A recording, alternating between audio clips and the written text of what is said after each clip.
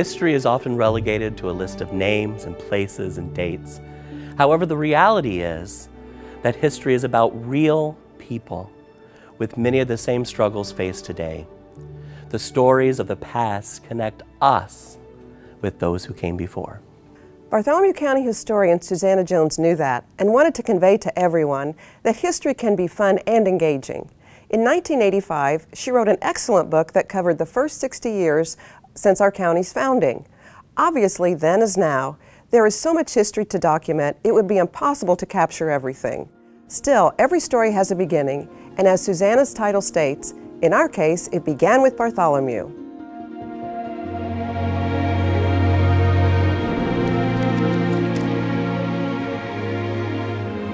General Joseph Bartholomew was born in 1766. In 1798, Bartholomew brought his family to the newly created Indiana Territory. He gained fame as a military officer, and this is where he met General John Tipton. Both fought at the Battle of Tippecanoe in 1811 against a powerful Native American alliance formed by the Shawnee leader Tecumseh. However, it was his brother Tenskwatawa that led the forces into battle against his brother's wishes. The Native forces suffered a devastating loss that would have repercussions for decades. Bartholomew and Tipton served in the Indiana State Legislature together and were two of the 10 commissioners chosen to select the site of the new state capital, which would become the city of Indianapolis.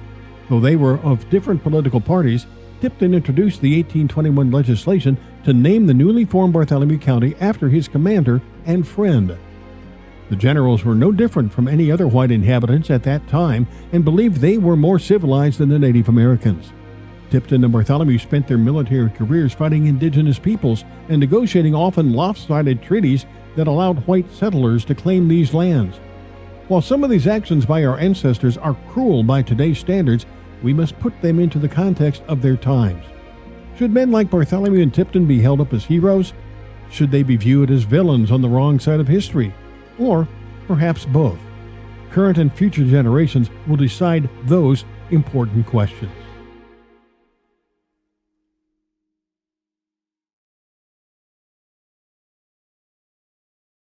Although Bartholomew County was founded in 1821, the area was inhabited much earlier. The first people to live on this land are known as pre-contact Native Americans, who lived in America before the Europeans arrived. These native people moved seasonally and lived along waterways used for agriculture and transportation. Archaeological evidence supports the presence of native people in the area at least 3,000 years ago. In the late 18th and early 19th century, the tribes of the Miami, Delaware, and Potawatomi lived in Indiana.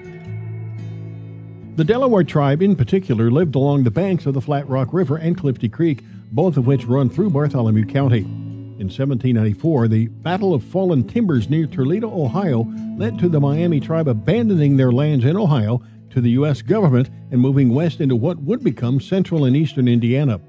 Over the next 25 years, a variety of skirmishes, raids, and treaties resulted in the native people losing almost all of their land in this area. The Battle of Tippecanoe occurred in Indiana in 1811 when future U.S. President William Henry Harrison and his troops defeated the Confederation of Native Americans, forcing the Native Americans to cede more land. Two of Harrison's fellow Indian fighters at the Battle of Tippecanoe were Joseph Bartholomew and John Tipton, both of whom would later be involved in early Indiana politics and were instrumental in the founding of Bartholomew County. Tipton and Bartholomew would be part of skirmishes with the natives throughout the region. One such incident occurred in 1813 when Tipton led an attack on the Delaware near the East Fork of the White River just south of Bartholomew County. Although this was not a large conflict, a monument to what became known as the Battle of Tipton's Island stands in Jackson County on private property near the banks of the river. The two men were working on orders from the government to rid the area of Indians and soon came north through the future Bartholomew County on an Indian raid. John Tipton traveled through the area several more times in the following years, and while camping along the Driftwood River, he wrote in his journal, "This is good land, good water, and good timber." The good water Tipton was probably referring to was the area at the confluence of the Driftwood and Flat Rock rivers. Within Bartholomew County, the Driftwood River flows south from the northwest, and the Flat Rock River flows from the northeast. The two rivers meet near the middle of the county, forming the East Fork of the White River. South of Columbus, Hawk Creek joins the East Fork of the White River, and farther south, Clifty Creek and Big Sand Creek connect with the waterway as well. Today, the confluence can be seen near downtown Columbus at Millrace Park. John Tipton's personal journal entry recognized that the waterways, forest, and rich land that had attracted Native people to the area would be attractive to white settlers as well. Indiana became the 19th state admitted to the Union on December 11, 1816. This map from 1817 to 1818 shows the settled areas in southern Indiana, with vast areas of northern Indiana still occupied by Native tribes, and only 20 of the eventual 92 counties organized. With the Treaty of St. Mary's in 1818, the U.S. government forced the Miami and other tribes to vacate a large section of land in central Indiana and opened up much of the state to settlement. The land ceded in the treaty became known as the New Purchase. This new territory meant the U.S. government could start selling the property to new settlers. The land that would become Bartholomew County was surveyed in 1819 and put up for sale at land offices in Jeffersonville and Brookville at an initial cost of $1.25 per acre. The land sales were brisk, and by 1820 at least 198 men had purchased land. In 1821 another 111 men and at least one woman became Bartholomew County landowners. These early land purchases were for areas all over the county except the far western edge. The parcels of land around the Driftwood and Flat Rock rivers were generally most popular due to their suitability for farming. Not until after 1830 were the western and southwestern areas of the county settled. In 1819, John Tipton was among a small group of men who purchased county land before official sales began. As a member of the Indiana State Legislature, Tipton introduced the legislation for this area to become a county and be named for his friend, fellow soldier and legislator, General Joseph Bartholomew. The act was passed, and on January 9, 1821, Bartholomew County became the 36th county in Indiana. Tipton later sold some of the land he had purchased to be used for the county seat, and the county commissioners named it Tiptona in his honor. However, just a few weeks later, the name was changed to Columbus.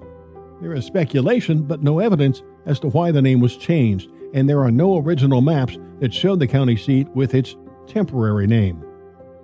John Tipton did not stay in Columbus, but instead moved north of Indianapolis, where another Indiana county and its county seat bear his name. He also later served in the U.S. Senate. Joseph Bartholomew moved his family from southern Indiana to Illinois. With the threat of interactions with the native population nearly gone, the first permanent settlers started to arrive in 1819. Joseph and Mary Cox and their family, including several adult children with families of their own, moved into the area called the Haw Patch, which was the land between the Flat Rock River and Haw Creek. The Haw Patch and Haw Creek were named for the numerous haw trees growing there. Joseph Cox built his first cabin near Haw Creek, where today the intersection of Rocky Ford and Marr Road is located. In 1820, the Joseph Cox family purchased 1,300 acres of land for $1,625. Several of Joseph Cox's original land grant certificates exist, including this one dated 1821, which reflects the purchase of 80 acres near the original Cox cabin. As was typical of all land grant documents in the United States before 1830, it was signed by the U.S. President, James Monroe. Cox and his family cleared the first county road and built a grist or flour mill near the Rocky Ford across Haw Creek. This mill lasted only 2 years before Joseph Cox moved it to the Flat Rock River due to low water supply of the creek. A ford was a shallow place where rivers or streams could be crossed on foot, on horseback, or by vehicle. Because of the cost and difficulty of constructing bridges, fords were commonplace all over the United States, and Bartholomew County had several of these in the 19th century. One of Bartholomew County's most well-known fords was located on Clifty Creek east of Columbus. It was often called Fatal Ford because it was considered dangerous to cross here even when the water level was low. Haw Creek could also be forded or crossed at this shallow spot near the first Cox cabin. For that reason, the road here was eventually named Rocky Ford Road. Prior to construction of a bridge in 1968, travelers on Rocky Ford Road had to drive into and across the creek bed to cross Haw Creek. Some residents would even bring their cars here to wash them in the mid-20th century, which could cause significant trouble for other traffic in the area. The graves of Joseph and Mary Cox lie along the west side of Middle Road, just north of Rocky Ford Road. All of the property from the area where the Cox cabin was located to the gravesite, a distance of about 1 mile, was owned by the Cox family. There were originally 4 markers with a headstone and a footstone for each grave, but today only 3 remain. Near the gravesites is one of the oldest homes in the area. Joshua Sims was another early settler who arrived in the future Bartholomew County in 1820, just a year after Joseph Cox. In 1836, Sims purchased a parcel of land from the Cox family and built a home. Over more than 180 years, the property passed through a variety of owners. The home was enlarged and remodeled, but still stands proudly in its original location on Rocky Ford Road. While the native peoples traveled mostly by foot, settlers arrived on horseback and by wagon, as primitive roads were cut through the forests. Because the soil was soft and full of clay and roads were littered with tree stumps, most wagon roads were passable only a few months of each year.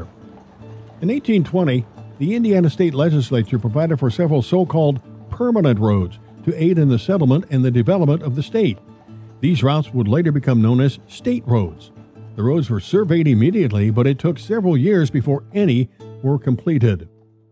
The first state road to pass through Bartholomew County was the Mox Ferry Road, which ran from the Ohio River through Corydon and Brownstown and then followed the Driftwood River part of the way to Indianapolis. The Mox Ferry Road was surveyed by John Tipton and completed in 1824.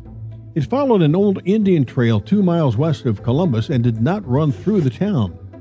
There was speculation that Tipton intentionally bypassed the county seat because of his displeasure that the name had changed from Tiptona to Columbus. A second state road called the Madison Road was completed in 1825 and traveled from Madison to Indianapolis through Bartholomew County. The Madison Road between Madison and Columbus later became State Road 7.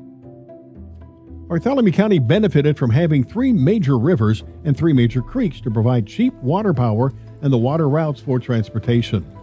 In pioneer times, local farmers and merchants would bring their extra crops or merchandise to the banks of the river in wagons and load them onto flatboats. Within the county, the Driftwood River was known for its shallow depths and for the dangerous floating logs and debris that gave the river its name. For those reasons, flatboats traveled carefully and tied up at night to avoid disaster. After the East Fork of the White River passed through neighboring Jackson County, the depth increased and boats could float safely day and night. Most of these boats were carrying goods to the Wabash River, the Ohio River, and eventually to the Mississippi River. Boatmen would sometimes take their goods all the way to New Orleans to sell them for cash. Then the boats would be sold for lumber, and the boatmen would walk back to Columbus. This round trip took about 2 to 3 months. The first meeting of the Bartholomew County Commissioners occurred on February 15, 1821, at the cabin of Luke Bonesteel on the banks of the East Fork of the White River at what would eventually be the west end of First Street. The location of the county seat was chosen to be at the confluence of the rivers, which was also the center of the new county. The town was surveyed into lots with 4 main streets. The lots were 75 feet by 150 feet. The first public sale of land within Columbus occurred in June of 1821. The lots did not have a fixed price but were sold at auction for an average of $51.55, which was more than the cost of 40 acres of land in the rest of the county. The most expensive lot within town sold for $211 in the north corner of what today is 2nd and Jackson Streets across from the courthouse square. The cheapest lots were at the southwest edge of town near the river and sold for just $11 each. This original plat map from Columbus shows how small the original town boundaries were. The river formed the west edge of town, and the furthest streets to the east was Mechanic Street, known today as Lafayette. The east-west streets all had names such as Walnut Street or Tipton Street. Not until the 1870s would these become numbered streets. The open square visible in the center of the map was reserved for the county courthouse. Luke Bonesteel provided his cabin on the banks of the river to be used as the first courthouse. Not until 1829 was the courthouse erected on Courthouse Square, which was on land originally owned by Tipton. It was a relatively small brick structure that was used until 1839. The third county courthouse, the second on the courthouse square, was another two-story brick building with a cupola and a bell. It served the purposes of the county government from 1839 to 1874. By 1870, the county began planning for a larger, more permanent courthouse structure. Designed by Isaac Hodgson, construction of the second Empire-style building took place from 1871 to 1874. The foundation stone, finishing stones, and bricks were sourced from central Indiana. Final cost was around $250,000, including $5,000 to purchase the tower clock and bell from the Howard Clock Company in Boston. Here the courthouse is closer to completion, but still missing its windows and the distinctive tower clock.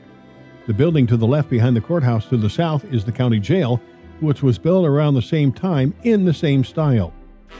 In December 1874, the fourth county courthouse opened with great fanfare and a celebration marked by music, speeches, and dancing, and covered by newspapers outside of the state. The courthouse clock was installed a few months later in 1875, and the 154-foot clock tower, the original 6-inch thick 10-ton bell, still sits in the tower and rings every hour. The clock continued to run with its original weighted mechanisms until 1940, when a cable snapped and the smaller of the two weights, which weighed about 500 pounds, crashed through its wooden supports within the tower.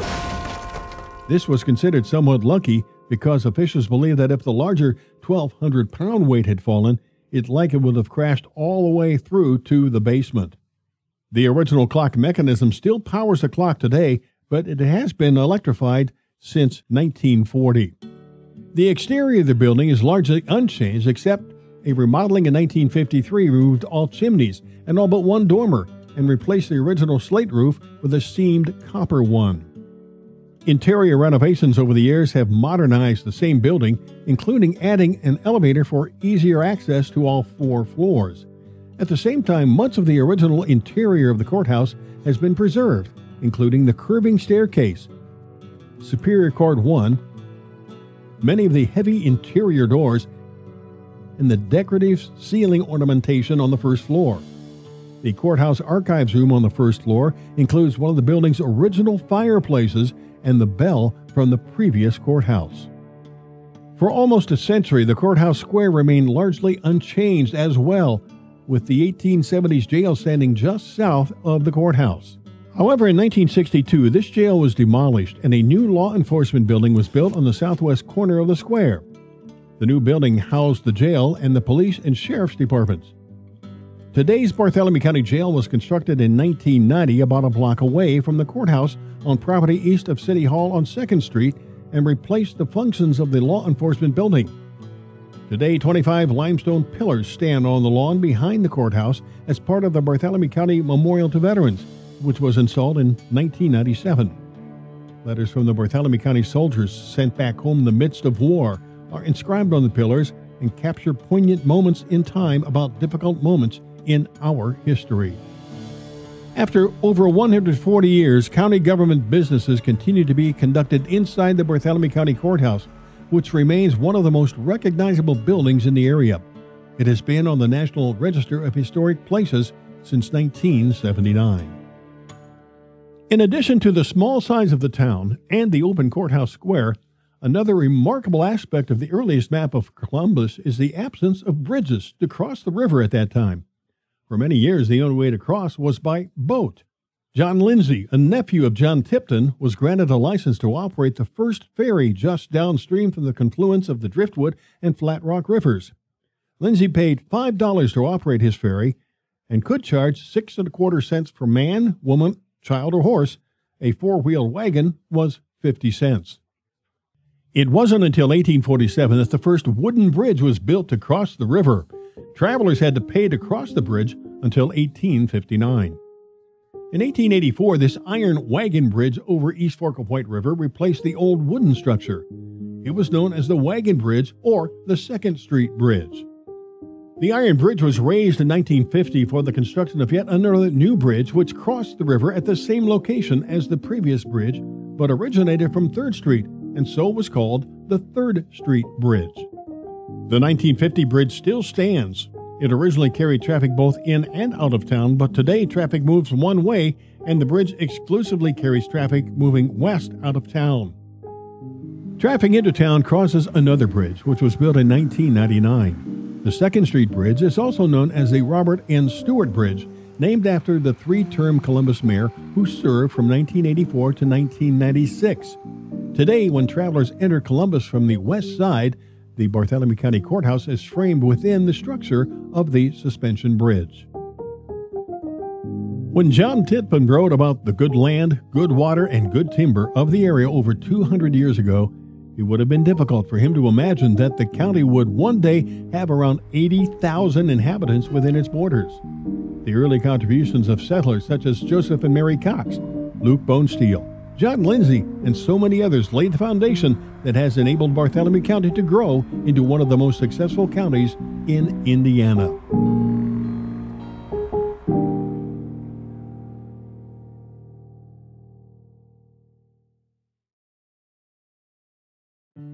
After Bartholomew County's founding in 1821, the population of Columbus grew slowly in the early years due to a combination of factors, including the lack of good roads and the difficulty traveling and transporting goods within Indiana. In 1821, 369 taxpayers were listed on the county books. The first census results for the town showed just over 1,000 residents in 1850. 20 years later, the city population was up to 3,300, and by 1900, over 8,000 people lived within Columbus. Although there were numerous mills scattered around the county, Columbus did not have its own flour mill within the town until 1835. Prior to that, all flour had to be brought in by wagon loads from elsewhere. In 1837, Columbus was incorporated as a town, but records show that only 35 citizens showed up to vote for incorporation. In 1844, the railroad arrived in Columbus, and dramatic change and rapid growth soon followed. The first cargo train arrived from Madison, Indiana in July of 1844 after almost 8 years of construction. It would take 3 more years for the railroad to reach Indianapolis. Train travel brought increased ability to transport raw materials, goods, and eventually passengers, and led to the demise of transportation by freight wagon, flatboat, or stagecoach. In 1852, the Jeffersonville to Columbus Railroad was completed, bringing a second line through town. The Columbus and Shelbyville line opened in 1853. The location of the first freight depot in Columbus was near the area that is today Mill Race Park. The park is named for a man-made channel of water called a mill race that was cut between 12th Street and 2nd Streets. River water was funneled into a narrow ditch so the water could be controlled and would run fast enough to power the mills and factories which were built near the channel. These were present in many parts of the county where mills were located near waterways. The mill race in Columbus was present until 1888. After the arrival of the railroad, industry grew rapidly. Within a few years, numerous mills had sprung up within the city, including sawmills turning trees into lumber, grist mills grinding wheat into flour, and woolen mills spinning fiber into yarn. The area near the river and the mill race was the center of early industry in the area. A plaque located at the entrance of the park commemorates the location of Mill Race and 10 early companies located in this area. The bricks in the monument wall were taken from a building located in the area in the 19th and early 20th century. The illustrated bird's eye view map from 1886 shows 3 of the factories present at that time: Mooney's Tannery, Cereal Line, and the Crump Brickworks. Mooney's Tannery was founded in the northwest corner of the county in Nineveh Township in 1837. Tanneries turned animal hides into leather products necessary in pioneer life, including saddles, harnesses, boots, and shoes. During the Civil War in 1863, Mooney's was moved to the site between the railroad and the river in Columbus. The new location provided easy transportation of leather being supplied to the Union Army. In 1900, Mooney's was thought to be the largest tannery in the world, and the company operated until 1962. The building was torn down the next year, but a large concrete wall which protected the tannery from flooding is still standing at the edge of Mill Race Park. In the background of this photo, another 19th century building is visible, the Cereal Line Building. In 1880s, the Cereal Line Building on Jackson Street operated next to the railroad station. The company produced a dry breakfast cereal that was never a commercial success, unlike that of Kellogg's Company in Michigan, but was served on the Titanic and other luxury cruise ships in the early 20th century. This product was also used in the malt liquor and beer fermenting process. The building was abandoned in 1892, and the Cereal Line Company moved to Indianapolis to become part of the American Hominy Company. The back portion of the building was later torn down, as was the railroad building, but the taller portion remained standing and was repurposed almost 100 years later. When Cummins Inc. built its new corporate offices in Columbus in 1983, architects incorporated the Cereal Line Building into the design to be used as the employee cafeteria. The third factory visible in this 1886 illustrated map was the Crump Brickyard, seen near the top of the map on the east bank of the Flat Rock River near the covered bridge. Francis J. Crump was one of the earliest settlers in Bartholomew County, arriving in 1822 after completing an apprenticeship in carpentry and cabinet making. He made money initially by selling coffins during a malaria outbreak, and then found great success buying and selling real estate. In the 1870s, F.J.'s son, F.T. Crump, founded a brickyard, and by 1874, he was considered the wealthiest man in the county for his various business interests. F.J.'s son, John S. Crump, was a Civil War veteran who made his own mark on the county. In 1889, John opened the Crump Theater on 3rd Street, which is still standing. John Crump also opened a hotel called the Belvedere across the street from his theater, and he created the first streetcar system within Columbus. Furthermore, he's credited with building a power plant that made electricity available to city residences for the first time. It's believed that his house, still standing at 704 Lafayette Street, was the first electrified house in the county. While much local industry was concentrated near the rivers and Mill Race, there was a darker side to the area as well in the early 20th century. Between the tannery and the river, some of the poorer residents of Columbus lived in small shacks and shanties. This area between the railroad tracks and the river was infamously known as Death Valley. The homes were located on low land near the noise and dirt of the railroad tracks. The water of the East Fork of White River often was contaminated with trash and debris from nearby factories, and Death Valley flooded frequently, allowing disease to spread easily. In 1962, Mooney's Tannery was the last of the early industrial buildings near the river to close. After the building was demolished in 1963, the land was purchased by the city of Columbus. A group of citizens known as the River Rats raised money to clean up the area and develop Mill Race Park. The park was redesigned in the early 1990s by landscape designer Michael Van Valkenburg to include 2 lakes and a landscape plan to accommodate for regular flooding. Columbus relied on the rivers near downtown for more than industry. One of the greatest needs for the growing city in the late 19th century was water. At that time, many people took their water straight from the river, which often led to illness. In 1903, in order to provide for fire protection and cleaner water, the city waterworks was built on the banks of the river as the city's power plant and water station. It harnessed water power from the Lowhead Dam over the White River that was constructed around this time and included a gravel water filter to clean the water. The building was built to last with a stone foundation that was 2 feet thick and 17-inch thick interior walls. In 1913, a more modern sand filter was built, which filtered up to 4 million gallons of water each day for the city. The pump house provided water for Columbus until the 1950s, when it was replaced by a series of wells. The building has been used by a variety of businesses since then, including serving as the senior center for over 30 years and a restaurant today. Eventually, Columbus grew away from the river. When the first passenger trains arrived in Columbus, they stopped at a railroad station in the middle of the city known as Railroad Square, which was located where today's First Christian Church stands.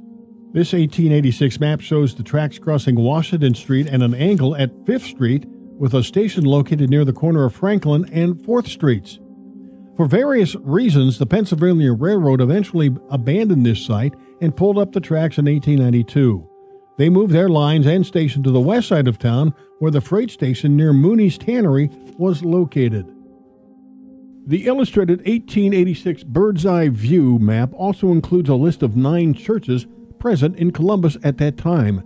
7 church buildings are visible on the map itself, 3 of which are still standing today. First United Methodist and First Presbyterian continue to worship in the same buildings shown on the map. A third remaining structure is a small church located on 8th Street, which has housed many denominations over the years, and today is home to God's House Missionary Baptists. The Christian and Baptist churches shown here were demolished in the mid-20th century when their congregations moved into new modernist buildings. The Lutheran and Catholic church buildings are also no longer standing, although they survived into the 21st century. All 4 congregations are still active. Included on the list of 1886 churches are the African Methodist and African Baptist churches, both of which are listed without addresses because neither congregation had a permanent building at the time. This 1879 clipping from the Columbus Evening Republican encouraged all the black citizens of Columbus to gather together for worship, as no church for the population had been started. According to the article, there were 28 black adults and 10 children in the city at that time. That same year, an African Baptist congregation formed and began meeting in members' homes. By 1913, Second Baptist Church had moved into a frame building at the corner of 9th and Reed. Today, Second Baptist Church members still worship in the historic building, and it is the city's oldest traditionally black church after more than 140 years. Just a few years after the 1886 bird's eye view map, the first photo was taken from the top of the courthouse tower. This colorized view of the photo is circa 1890 and shows Railroad Square still present on the right. There are only a few recognizable buildings that are still standing, including First Presbyterian Church, which was completed in 1885. 2 historic homes are visible as well. The first is the white building in the middle of the view, which was the John Story home, and which today houses the Columbus Area Visitor Center. The second is the red brick structure just at the right edge of the picture, which was the home of influential businessman Joseph Irwin. This same view from the courthouse taken about 20 years later looks much different, as Old City Hall on 5th Street and Irwin's Bank on 301 Washington Street are now present. Also, there is now a park where Railroad Square previously stood, known as Commercial Park. It was the first park in Columbus when it was dedicated in 1910. The park became a place for gatherings, rallies, and concerts due in part to its proximity to City Hall. The area along 5th Street in downtown Columbus has remained a cultural corridor for over a century and has played an important role in Columbus history. The John Story home on 5th and Franklin Streets was built in 1864 across from Railroad Square. Over the years, it housed fraternal organizations, a furniture store, and the Boys Club. The photo depicts the building in the 1940s. Since the 1970s, the Story home has housed the Columbus Area Visitor Center. A major expansion enlarged the building in the 1990s, and a large Chihuly glass chandelier hangs in the atrium. Just 1 block east of the Story home is another local landmark whose 19th century resident played a prominent role in local history. Joseph Ireland Irwin, the patriarch of the Irwin family, and his wife, Harriet Clementine Glanton Irwin, built a stately brick mansion on 5th Street diagonal from Railroad Square, also in 1864. Although the home is still standing, the exterior appearance has changed dramatically since construction. First, it was renovated in the 1880s to add a 3-story tower at the entrance on 5th Street. In the 1910s, another major renovation doubled the size of the home. At that time, a sunken garden was also added, modeled after gardens in Italy. Joseph Ireland Irwin was born in Indiana and came to Columbus in 1846 to make his fortune. He began his career in a dry goods store and soon had the money to buy the store. Irwin kept a safe in his store that was the largest in town, prompting others to bring their money to the store for safekeeping. In 1870, Irwin opened his own bank. In 1881, the bank moved to the building at 301 Washington Street. From this building, Irwin ran a growing business empire, which included toll roads, the first local telephone in 1878, the electric streetcar system called the Interurban, and more. Irwin's bank grew and in 1928 merged with another local bank called Union Trust to become known as Irwin Union Bank. In the 1950s, the bank moved into a modernist building at 5th and Washington Streets, and it survived until 2009. Joseph Irwin had two children, W.G. Irwin and Linnie Irwin. His children, grandchildren, and great-grandchildren, along with their spouses, would make their own marks on local history. The extended family became known as the Irwin-Sweeney-Miller family. As several generations of the Irwin-Sweeney-Miller family worked together, many lived in the historic Irwin home, which remained in the family until 2009, when it was purchased and transformed into a bed and breakfast. Old City Hall was located on 5th Street. It was built in 1895 across the street from Railroad Square and diagonal from the Story Home. The building was designed by local architect Charles Sparrow, who was responsible for many of Columbus's important buildings around the turn of the 20th century, including homes, churches, commercial and public buildings. Several of Sparrow's buildings survive. In addition to housing offices of the mayor and other city officials, Old City Hall was used for many other purposes. Initially, a farmer's market was located in the basement, and a large auditorium on the second floor was utilized for music programs and basketball games. One of the most famous figures to play basketball on the floor in City Hall was Azalea native and Columbus High School graduate Chuck Taylor. He would later go on to fame as a shoe salesman and designer. His namesake, Chuck Taylor All-Stars, are still a best-selling shoe. In 1981, Columbus moved its City Hall to a new, modern building on 2nd Street designed by Skidmore, Owings, and Merrill Architects. Old City Hall later became a bed and breakfast and now houses a law firm with condominiums on the upper floors. Thanks to the efforts of several women's literary clubs, a 2-room library opened in 1899 in City Hall and was an immediate success. Due to its popularity, local citizens realized quickly they needed a larger library and appealed to Andrew Carnegie, philanthropist and benefactor of libraries across the country. Carnegie donated $15,000, and the Columbus Public Library was dedicated in 1903 at the corner of 5th and what is today Lafayette. The building was designed to look like a book standing open with the door in the spine of the book. In 1922, City Council and County Commissioners agreed that the library should be opened up to all residents of the county, and the library was renamed the Columbus Bartholomew County Public Library. By the 1950s, the community began discussing the need for a bigger, better building.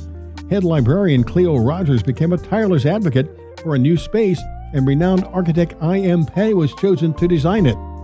Rogers died in 1964, and the library board decided to dedicate the new county library to her memory. In 1969, the Cleo Rogers Memorial Library opened just behind the old library, which was soon demolished. I.M. Pei believed the library should be the cultural center of the city.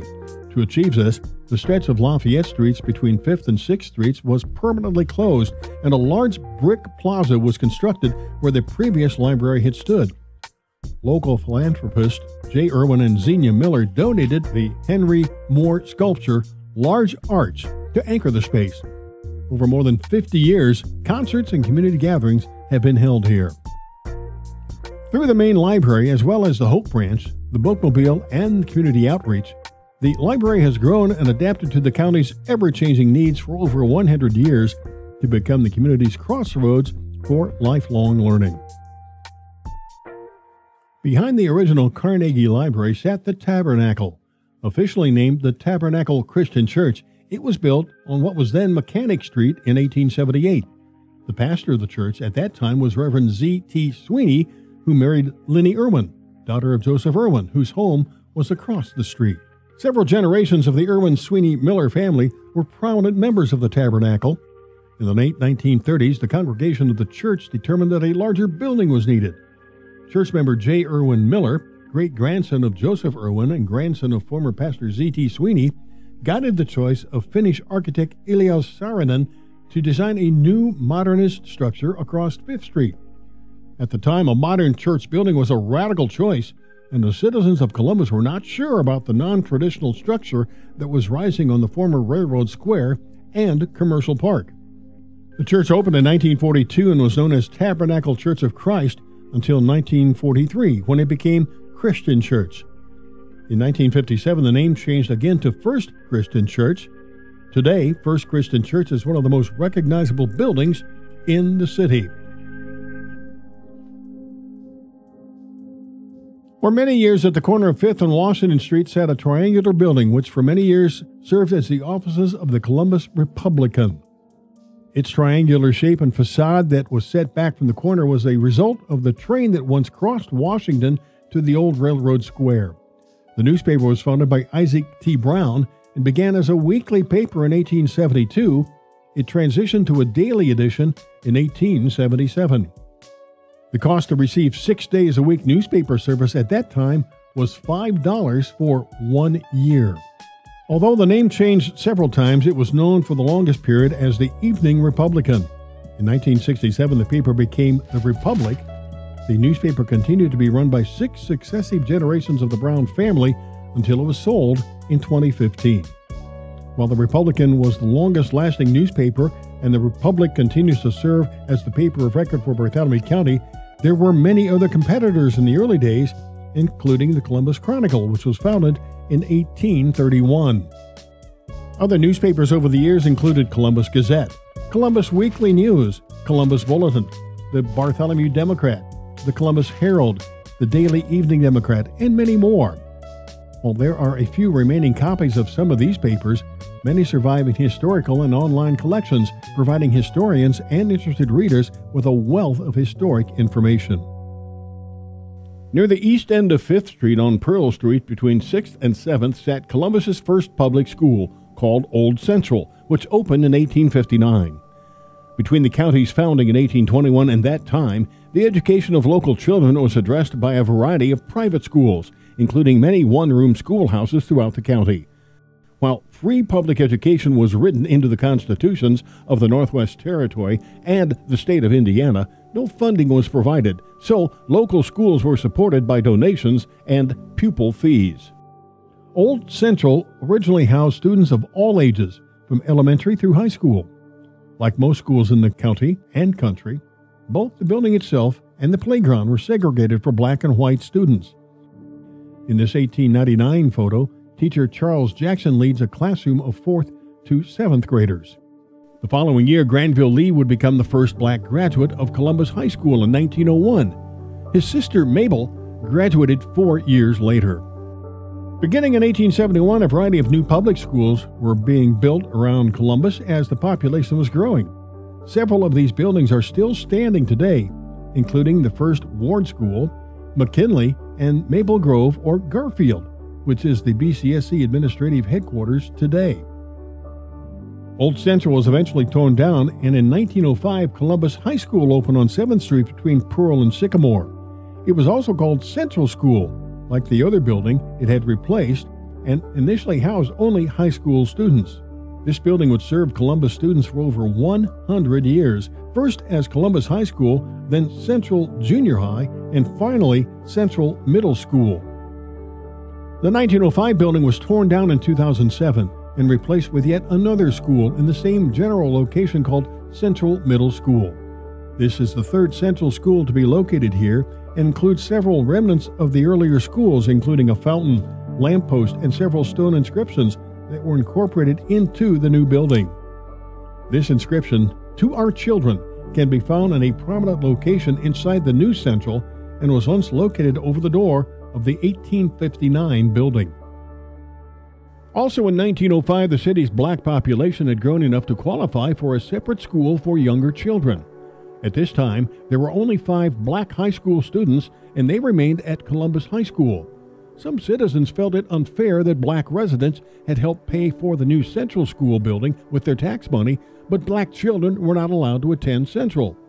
Nonetheless, the Booker T. Washington School opened in a small frame building that had been moved from the grounds of the high school to a new location at 14th and Union Streets.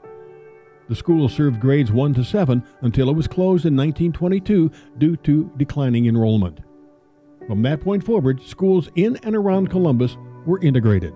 Nothing remains of the Booker T. Washington building, and no photos are known to exist, but an historic marker reminds passers-by of this important piece of local history.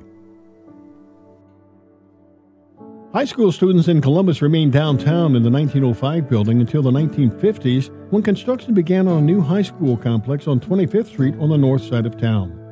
After a public fundraising campaign raised several $100,000 in just 2 weeks, Memorial Gymnasium opened in 1954, 2 years before the high school itself welcomed students. In 1972, a second high school called Columbus East opened across town, after the number of Columbus High School students had grown to over 900 in each class.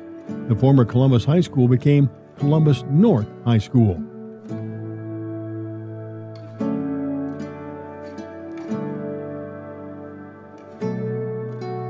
In 1965, the Bartholomew Consolidated School Corporation was formed to organize schooling for 10 of the 12 county townships.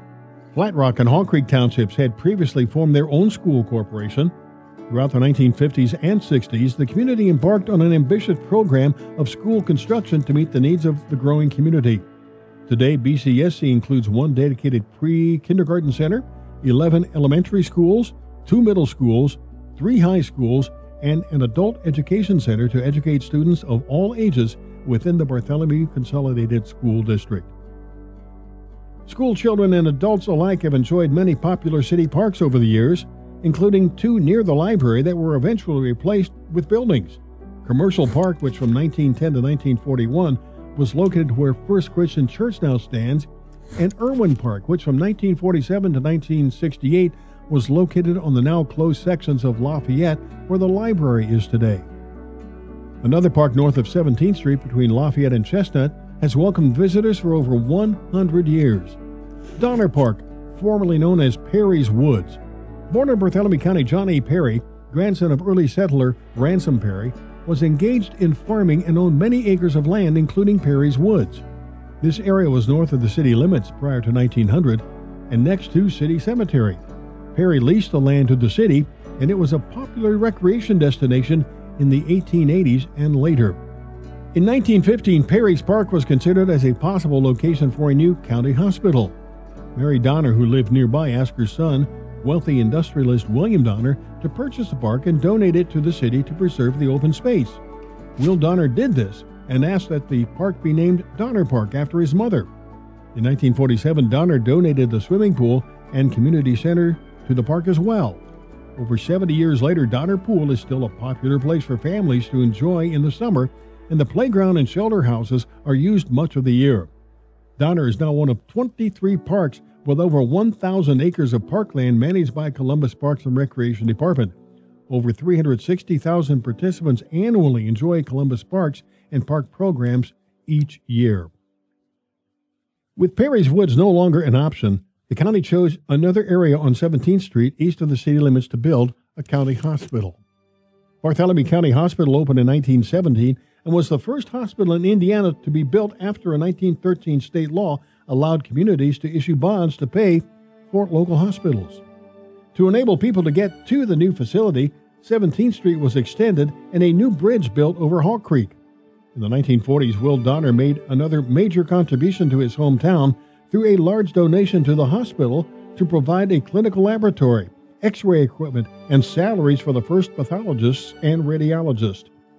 In 1992, a major renovation and addition took place, and the hospital's name changed to Columbus Regional Hospital to reflect its service to patients outside of the county. In June 2008, the hospital was affected by an historic flood that devastated much of Columbus. An estimated 15% of all structures in Columbus were damaged. After unusually heavy rains fell on saturated soil, Hall Creek rose quickly and water inundated the hospital, flooding the basement and part of the first floor. The hospital was closed for 4 months. To prevent similar disasters in the future, the hospital installed a gated flood wall and an improved flood warning system. Today, the facility is part of Columbus Regional Health, a modern health system caring for patients in 10 counties. Shortly after the founding of Donner Park and the opening of the county hospital, 2 companies which would have long-lasting impact on Columbus were founded in the same year, 1919. Bartholomew County native Q.G. Noblet, along with Frank Sparks and another partner, founded the company that would eventually become Arvin Industries in Indianapolis. Known initially as the Indianapolis Air Pump Company, the company produced much-needed brass tire pumps for the new automobiles that were starting to fill American roads. Some production began on some of the first automobile heaters as well, thanks to a partnership with Richard Arvin, who held the patents, and eventually the company became known as Noblet Sparks and moved to Columbus in 1931. Noblet Sparks was the largest employer in the Columbus area during the Great Depression, and the company expanded into a variety of automotive and household items. In 1950, Noblet Sparks became Arvin Industries. Arvin produced mufflers, exhaust pipes, and catalytic converters for cars and trucks, along with radios, televisions, and home heaters. The company also manufactured indoor and outdoor living items, such as tables, chairs, and grills. In 1969, Arvin had 8,000 worldwide employees and in 1987 reached $1 billion in sales. After a merger in the year 2000 formed Arvin Meritor, its influence locally declined. In 2011, Meritor divested the last of the former Arvin interest and dropped Arvin from the company name. French firm Forcia ultimately purchased the exhaust business and manufacturing plants and still produces many products in Bartholomew County. Unlike Arvin, Cummins Inc., founded in 1919 by Plessy Cummins and W.G. Irwin, is still a major manufacturing influence in Bartholomew County. W.G. Irwin was a businessman, investor, and son of Irwin's bank founder Joseph Irwin. Plessy was an inventor and the Irwin family's mechanic and chauffeur. While working for Irwin, Plessy operated an automobile repair business and opened the Cummins Machine Works. In 1919, with Irwin's financial backing, Cummins Engine Company was incorporated. The men worked together for 19 years before turning their diesel engine enterprise into a profitable business. Throughout the mid to late 20th century, the company continued to grow. In 1956, Cummins opened its first international factory, and in 2005, international sales outpaced national sales for the first time. Today, there are many Cummins facilities in Indiana, including several within Columbus. Plant 1 is located in the south end of Central Avenue as one of the company's large manufacturing facilities. The Cummins Tech Center is on the east side of Central on Hall Creek. It opened in 1967 to focus on research and innovation. Today, Cummins Inc. is an international Fortune 200 company producing engines, filtration, and power generation products. Cummins is the largest employer in Bartholomew County and one of the largest employers in the state of Indiana. The company's corporate headquarters remains in Columbus and is located on Jackson Street at the site of the 19th century cereal line mill. As Cummins grew throughout the 20th century under the leadership of W.G. Irwin's great-nephew, J. Irwin Miller, the company started one of the first corporate foundations in the nation in 1954. Miller believed that Columbus should be the very best community of its size in the country. In part to achieve these goals, the organization made its first grant in 1957 to support architecture fees for Lillian C. Schmidt Elementary, which was designed by renowned architect Harry Weiss. The Columbus Architecture Program became a formal part of the Cummins Foundation in 1960, recommending architects and supporting the design fees of certain public buildings.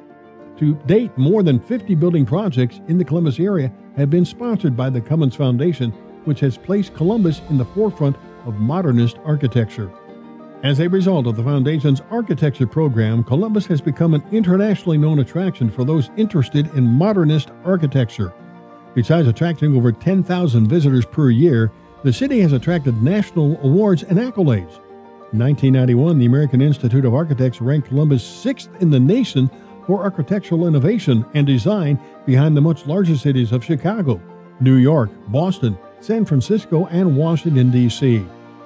Columbus is also home to 7 national historic landmarks, a rare feat for a city of its size. Although the mid-20th century was a time of positive growth and change in local industry and architecture, Columbus struggled during this time with many of the same civil rights challenges occurring across the United States. The climate in Columbus was often not welcoming to African American families. Black men had to leave town to get a haircut because no barbers would cut their hair. Most neighborhoods were segregated, and residents of white neighborhoods sometimes tried to keep black residents out. In 1962, a group of men, including Benjamin Mickey King, a respected black microbiologist, businessman Owen Hungerford, and the Reverend William Laws, an attorney and future Congressman Lee Hamilton, founded the Commission on Human Relations with one of its first goals to create a fair housing ordinance for Columbus. In 1964, J. Irwin Miller, who was then chairman of Cummins, made clear his personal belief and the position of Cummins Engine Company that it was critical to create a community that is open in every single respect to persons of every race, color, and opinion. This was a very radical idea for a corporation at the time and a powerful statement that propelled change in Columbus. Today, the Human Rights Commission is part of city government and works to provide equal opportunity for all and to prevent discrimination in employment, housing, education, and public accommodations. Its mission includes educating the public about the issues of human rights and challenging attitudes that create barriers to equality. In addition, many local organizations such as Heritage Fund, the Community Foundation of Bartholomew County, Sukasa, and the African American Fund continue to make the efforts of making Columbus and Bartholomew County a welcoming community. While so much progress has been made, much work still needs to be done to achieve Mr. Miller's vision. The development of Columbus in the second half of the 20th century was aided by many factors, including the growth of the population and the influx of new businesses. In 1949, the size of the city of Columbus grew when East Columbus was officially annexed and became part of Columbus after several years of contentious debates and a legal battle that went all the way to the Indiana Supreme Court. The process began on May 20, 1946, when the Columbus City Council altered its agenda at the last minute to place the annexation ordinance on the table. At the same meeting, the council voted to suspend the rules and allow passage on the first reading of the motion rather than the normal two. East Columbus residents were angered with this decision, claiming their voices were not allowed to be heard. Despite petitions against it, the courts eventually ruled the annexation was legal. Despite this contentious merger, East Columbus has played a large role in the city's development. Mabel McDowell Elementary was built in 1960 as the second school built with design funds from the Cummins Foundation. It is now an adult education center and is one of the city's 7 National Historic Landmarks. Faudria Elementary School is an open concept school that was one of the first schools in the county designed to also function as a community center. Faudria is now part of the Columbus Signature Academy pathway through the Bartholomew Consolidated School Corporation. Another notable feature of East Columbus is Costco, now part of the Durrell Juvenile Company. The Columbus Specialty Company was founded in 1935 by B.F. Hamilton, a former executive of Noblet Sparks, and his 3 sons. The company started manufacturing matchboxes in a single room in a downtown building, but grew into making housewares and home furnishing accessories. By 1940, the company was making over 600,000 match containers and 400,000 dustpans a year. Due to growth in demand, the company moved to a large new facility on State Street in 1949. Over the years, the company has gone through many name changes, from Hamilton Manufacturing to Hamilton Costco and then Costco in 1974. In 1988, Durrell acquired Costco. The manufacturing plant remains an East Columbus landmark, making car seats, bicycles, and other home products. B.F. Hamilton was also influential as a community member and philanthropist, gifting an ice rink which now bears his name, Hamilton Center. Starting in the 1960s, Columbus city limits began a large expansion to the west as well. First, the area of State Road 46 between downtown and the Interstate 65 interchange was developed and also annexed, which brought economic gain and more residential development on the city's west side. Woodside Industrial Park is a large area off I-65 south of Columbus at the Walesboro exit. The area first opened as Woodside Business Center in 1979 after major investments by local companies who hoped to attract new businesses to the area. Since then, a large number of international companies, including many automotive suppliers, have opened in the Woodside area, which is now within city limits. Changes were happening closer to downtown as well. In the 1960s and early 70s, like many other cities, Columbus was struggling with how to react to the movement away from the downtown center. Housing, shopping, and other businesses were beginning to relocate and abandon the once vibrant downtown. A 1968 master plan was developed with an ambitious idea to reinvigorate the area by, among other things, clearing and rebuilding an entire 53-acre area downtown. Among the first buildings to be built were the Republic newspaper building on 2nd Street and the new post office on Jackson Street. The centerpiece of this plan was a building to serve as a publicly owned community space and a privately owned retail mall. Designed by Cesar Pelle, the Commons Mall was dedicated in 1974. The public space included an indoor playground, a stage, and the kinetic sculpture Chaos 1 designed by Swiss artist Jean Tanguy. Chaos was donated by J. Irwin Miller and his wife Xenia and his sister Clementine Tangeman. Tanguy assembled Chaos in the historic Columbus Pump House from 1973 until 1974 using mostly scrap materials, much of which came from metal salvage company Kreutz, a local company which has been in business since 1900. The mall, while anchored by Sears, never really achieved the results hoped for. Because of this and maintenance needs, after much community discussion, the decision was made that the building should be demolished and replaced in the early 2000s. During the demolition and construction of the new Commons, Chaos was protected by a giant steel box that allowed the 30-foot-tall, 3-ton sculpture to remain in place as the new building took shape around it. The new Commons, which opened in 2011, no longer has the mall component attached. Instead, only the public portion remains with a new playground, event space, and Chaos 1. The remaining portions of the lot became office space for Cummins, Inc. Beyond industry, the city has also made efforts to increase post-secondary educational opportunities with 3 institutions located on the Columbus Municipal Airport campus, which is called the Columbus Air Park. The Columbus campus of Ivy Tech Community College was established in 1967 and moved to its current location at the airport in 1983. Locally, Ivy Tech serves over 3,000 students from 4 counties, Bartholomew, Decatur, Jackson, and Jennings, and offers hands-on experience with some of the state's most advanced technologies and training facilities, plus the convenience of more than 1,000 online classes and small class sizes.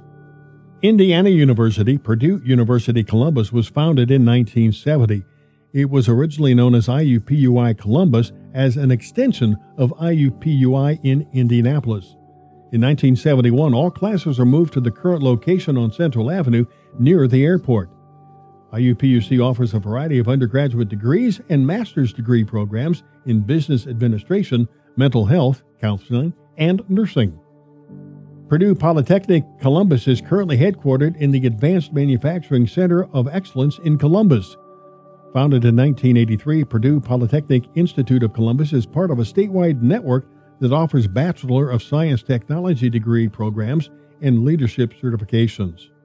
The Columbus Learning Center was completed in 2005 to meet the community's educational and workforce needs.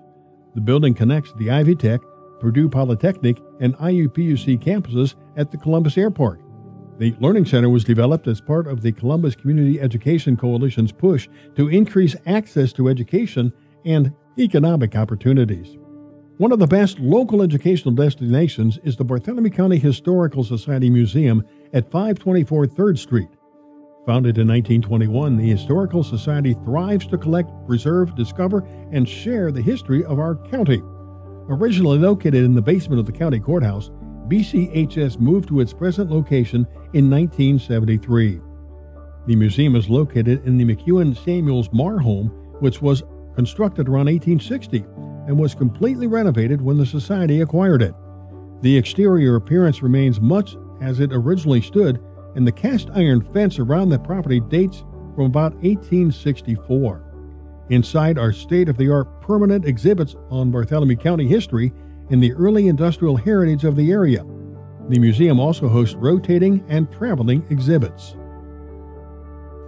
Columbus Township is not only the geographical and governmental center of Bartholomew County, it is an economic, entertainment, and commercial center as well. In its bicentennial year, Columbus is a thriving small city of around 48,000 people, including a large international population. Can the next 200 years be even better, as citizens remember the past but plan for the future?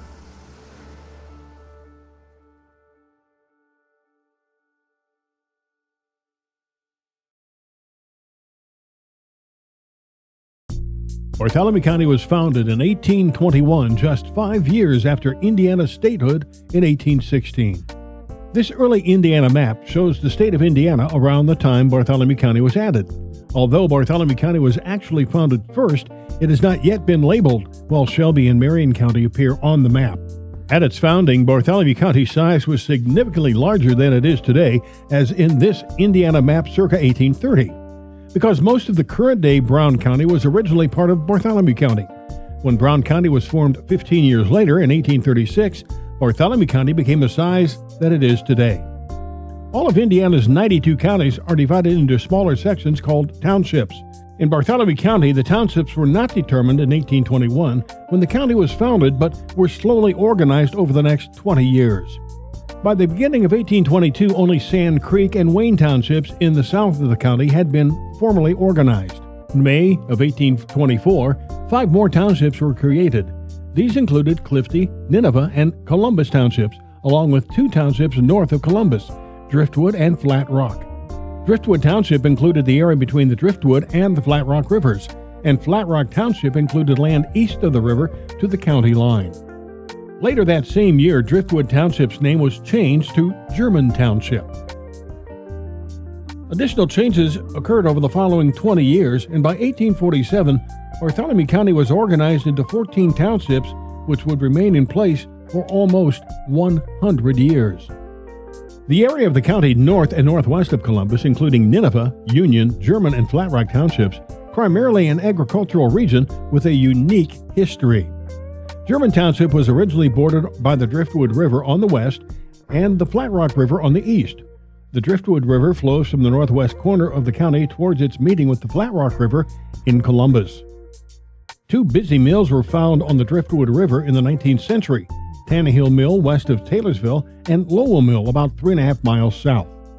The first mill at the Tannehill site was built in 1822. Zachariah Tannehill bought the land along with the early flour mill and a distillery around 1830. He later converted the distillery into a woolen mill shown in this photo. The flour mill at Tannehill was purchased by David Miller in 1876, and this 1879 map of the area shows this area, including the dam upriver, the bridge, and the flour and grist mill, which used a water wheel to turn a stone and grind grain into flour. The current of the river at this location was reportedly strong enough that the mills could run year-round, and flatboats left directly from this area to carry goods downstream to the Ohio River and beyond. Also present on the map was a mill race, which was a man-made narrow channel of water dug from a spot upriver to the downriver area to create faster water flow to power a mill. Mill Race Park in Columbus is today named for the mill race that was used in the 19th century to power the mills and factories in early Columbus. In 1900, the Tannehill Mill Race was gone, and the mill was owned by S.S. Drybread. The mill, located just north of the bridge on the east bank of the river, is the flour mill, which is seen in this undated photo taken around the turn of the 20th century. The sign on the building advertises Silver Moon Flour for sale by S.S. Drybread, manufactured in Taylorsville, Indiana.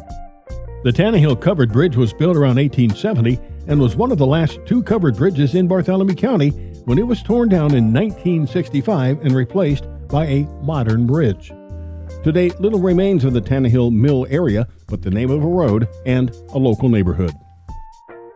While some early mills had towns spring up around them, the closest town to the Tannehill Mill was Taylorsville, which is located on US 31 north of Columbus in the center of German Township. Taylorsville is the only town in German Township and was founded in 1849. It was first known as Harrod, but the name was changed to Taylorsville in honor of President Zachary Taylor in 1852. Although the town has remained small, it has had a post office since 1849. Having a post office was a mark of significance for small towns, and around 1850, there were 13 towns with post offices in Bartholomew County. Today, there are only 6 county post offices remaining, including Taylorsville. Since the beginning of the county, the Taylorsville area has been important in transportation of people and goods, first due to its location near the Driftwood River. Later, it was the home of a stagecoach inn and a stop on the railroad between Columbus and Indianapolis. The mid-19th century stagecoach inn building still stands today on Tannehill Road in Taylorsville, and it is used as apartments. When the J.M.I. Railroad was completed between Columbus and Indianapolis in the 1840s, the tracks went right through the Taylorsville area. Railroads then were often known by the initials of the cities they passed through. And the JM&I was named for Jeffersonville, Madison, and Indianapolis. This 1879 map shows Taylorsville with the railroad tracks bisecting the town running north and south. This circa 1910 photo postcard looking east shows the tracks crossing Tannehill Road with the depot on the left. An 1856 train schedule shows the northbound route from Madison to Indianapolis on the left and the southbound stops on the right. Between Columbus and Taylorsville, there was a stop at Lowell, which was also sometimes known as Hornbrook. The Lowell station was called a flag station, meaning the trains only stopped if a flag or other signal was displayed or if passengers wanted to get off or on the train. West of the Lowell flag station on the Driftwood River was Lowell Mills, a bustling small town in the mid-19th century. The earliest mill was built at Lowell around 1821 when Bartholomew County was founded.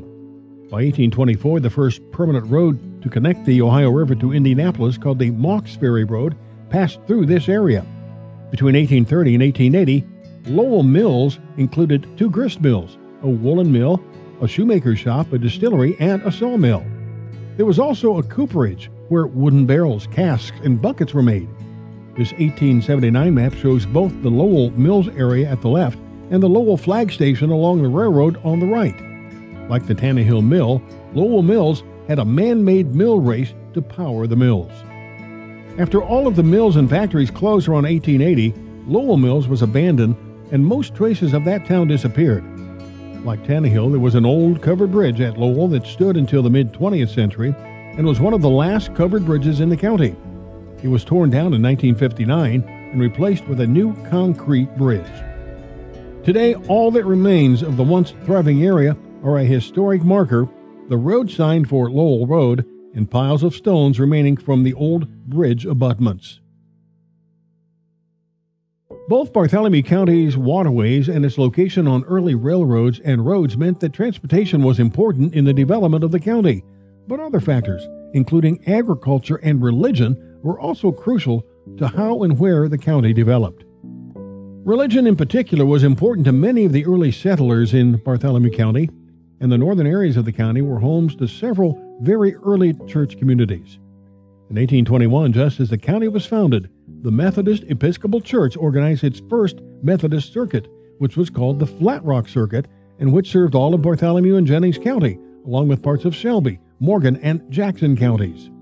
Circuits were areas of land covered by traveling preachers. Because of the number of people and the distance between them, early Methodist preachers were called circuit riders and traveled on horseback from place to place, preaching in homes sometimes to only 3 or 4 congregants at a time. That same year, a Methodist Episcopal Church was formed in the Hall Patch, which was the area between the Flat Rock River and Hall Creek. This was the first Methodist church in the county and one of the earliest of any denomination. By 1822, a log church was built called Liberty Meeting at the north edge of what today is Columbus Municipal Airport. The church building was gone before 1879, but Liberty Cemetery survives and includes the graves of many early settlers. Also in 1821, another Methodist congregation was formed at Lowell Station called Carter's Chapel. The church was close to the eventual location of the railroad tracks. Again, as was common, when a church building sometimes disappeared, the cemetery associated with the church often remained. Today, part of the original Carter Cemetery is hidden in plain sight between the north and southbound lanes of US 31, just north of Columbus. Although some of Bartholomew County's earliest churches did not survive, others have thrived for over 200 years now. Around the same time the Methodists were organizing their church communities, at the time of the county's founding, Old Union Church in German Township was founded. Frederick Steinbarger was a member of the denomination known as New Light Christians. Setting aside one room in his log cabin for worship, the Old Union congregation was formally organized in 1821. A framed church building was erected in 1853, and in 1884 a brick structure was constructed which still stands. The church is located at the intersection of County Roads 50 West and 800 North, and Steinbarger is buried in the cemetery across the road. Closer to Columbus, another early German township church has also survived. The New Hope Christian Church was organized in the 1820s by a group of Baptist worshipers, including a man named Benjamin Irwin, uncle of prominent Columbus citizen Joseph Irwin. Around 1855, a group of congregants broke off from the New Hope Church to form a Christian church in downtown Columbus called the Tabernacle Church. The Tabernacle Church later became First Christian Church. However, even as some church members left, the New Hope congregation itself continued to grow, and a brick church building was constructed in 1871. Although the building has had many additions and renovations, it is still recognizable where it stands on Highway 31, adjacent to the railroad tracks just north of the Columbus Township line and near the former Lowell Flag Station. One prominent Bartholomew County family associated with New Hope Christian Church was the Perry breeding family. Ransom Perry was born in North Carolina in 1774. He served 7 months in the War of 1812 and fought under General Andrew Jackson at the Battle of New Orleans. Perry arrived in Bartholomew County around 1822 with his wife and 8 children, just 1 year after the county was founded. In 1835, Ransom Perry hired Colonel James Glanton, a furniture and cabinet maker, to build a home on North Washington Street. At the time, the house was well outside of the city limits. Today, this is believed to be the oldest home still standing within Columbus Township. Colonel Glanton had 3 daughters. One of them, seated left in the photo, married Joseph Irwin, the prominent Columbus citizen involved in banking and industry who built the Irwin home on 5th Street. Another of Glanton's daughters, standing in the center, married Ransom Perry's son, James M. Perry. James M. Perry eventually became the largest landowner in Bartholomew County, owning around 6,000 acres of farmland at the time of his death in 1909. Among his land holdings, Perry owned the land surrounding the New Hope Christian Church and the cemetery behind the church where he is buried. In 1890, he built a home on land next to the church for his son and family. James M. Perry's granddaughter, Blanche, was born and raised in the home, which still stands today. In 1916, Blanche married Henry Breeding, whose family also had longtime Bartholomew County ties, and they moved together onto the Breeding farm in northern German Township. Henry Breeding's grandfather, Elza Breeding, first purchased 160 acres of farmland in 1847 for $240 in German Township near the Shelby County line. A brick home was built on the property in 1860. After this house burned, another home was rebuilt in the same style in 1871. The Breeding family slowly added to their land and by 1879 owned over 600 acres in northern Bartholomew County. Henry bought the farm from his uncle prior to his wedding to Blanche in 1916. The Breeding farm was an active farm. Henry raised and sold beef cattle and Blanche raised chickens and had an extensive garden. The large barn on the property was built after World War II to replace an earlier wooden structure that had burned. Henry and Blanche lived together in the farmhouse until Blanche died in 1977. Henry then remained on the farm alone another several years until his own death in 1982. The Breedings had no children and willed the farmhouse, outbuildings, and 161 acres to the Bartholomew County Historical Society, which continues to maintain the farm as part of its collection and as an event space for weddings and other gatherings. Just east of the New Hope Church is the historic New Hope or Tinky Bridge, an iron and concrete 2-span Pratt-through truss design extending 256 feet across the Flat Rock River 1 mile northwest of Columbus. The bridge is located on County Road 400 North, which connects US 31 and River Road. Built in 1913, the New Hope Bridge was a significant contribution to the development of the city and to agriculture in German Township by connecting US 31 to the rural areas across the river. Evidence suggests that the large steel trusses were fabricated by the Caldwell and Drake Iron Works, a construction and contracting firm located in Columbus at the turn of the 20th century, which manufactured steel truss bridges all over southern Indiana. Caldwell and Drake is most famous for the construction of the West Baden Spring Hotel in southern Indiana from 1901 to 1902. The firm was also known around the country for building over 20 buildings at the 1904 St. Louis World's Fair and at least 13 domed courthouses in Indiana and 5 other states. This bridge is the last Caldwell and Drake bridge remaining in Bartholomew County. After almost 80 years of wear and tear from traffic and from weather, the New Hope Bridge was closed in 1990 due to concerns for its safety and structural integrity. It remained closed for several years until the decision was made to restore and repair the bridge rather than replace it. Due to the cost of repair, the decision was somewhat controversial at the time. While many argued that the bridge had significant historical value, others believed a one-lane bridge on a narrow country road should instead be replaced with a larger structure that could carry more traffic. The project went forward, however, and the bridge reopened to traffic in 1998. Today, the historic one-lane bridge is listed on the National Register of Historic Places. County roads and bridges were critical to farmers and the development of the agricultural industry. Around the turn of the century, the Reeves family would introduce technology and equipment that would contribute to the further growth of this important segment of the Bartholomew County economy. Ultimately, they would found two companies, Reeves & Company and the Reeves Pulley Company. They would both create innovations throughout the United States. Reeves & Company was an agricultural implement company that produced equipment that was used by farmers all over the country. Reeves' inventions included a tongueless corn plow, a straw stacker, threshing machinery, steam engines, and more. Reeves plows were famous for their strength and were used to plow virgin prairie in the western United States around the turn of the 20th century. Reeves steam engines were used to pull large farm equipment. While Reeves & Company produced equipment used in farming, the Reeves Pulley Company made an impact on industry, producing wood split pulleys, which were used in many early factories. Wood pulleys were lighter and stronger than cast iron pulleys, which were heavy and prone to shattering. Reeves pulleys ranged in size from a few inches to 22 feet in diameter. At the time, most factories used steam engines to supply power, with the engines turning overhead shafts attached to pulleys and belts connecting the pulleys to necessary factory machinery. Reeves Pulley Company also invested in other new technology at the turn of the 20th century and produced a clutch, variable speed transmissions, gas engines, and early automobiles. The variable speed transmissions were used in sawmills and also in Reeves automobiles. In 1896, Reeves produced what is generally considered to be the fifth American automobile, known as a motorcycle.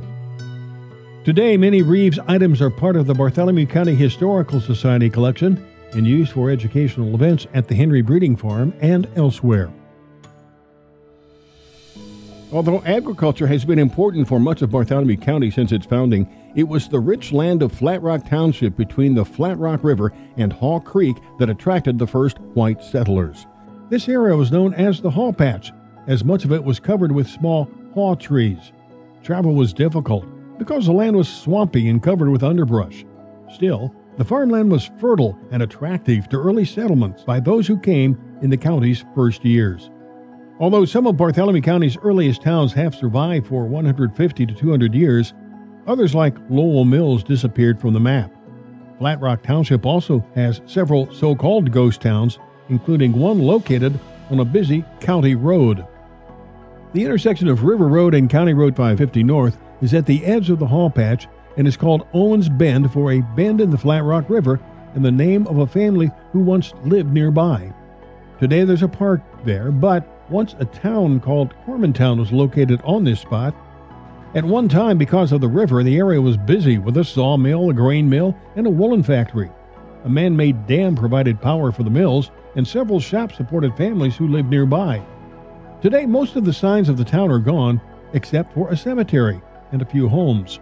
The cemetery was once part of the Flat Rock Baptist Church, which was one of the earliest church communities in the county, founded in 1821. The church building was torn down around 1920 and a stone marker erected the following year to commemorate its location. On the edge of the former Cormantown stands a brick building that used to be a schoolhouse. Built in 1885, this building was used until 1913 to educate the children of the families who lived in Cormantown and the surrounding countryside. In the 19th century, Indiana state government required every township to be responsible for free public education.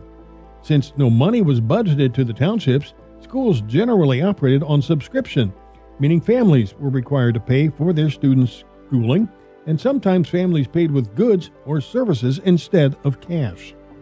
In 1879, Flat Rock Township had 10 district schools, meaning some students had to walk several miles to get to a school.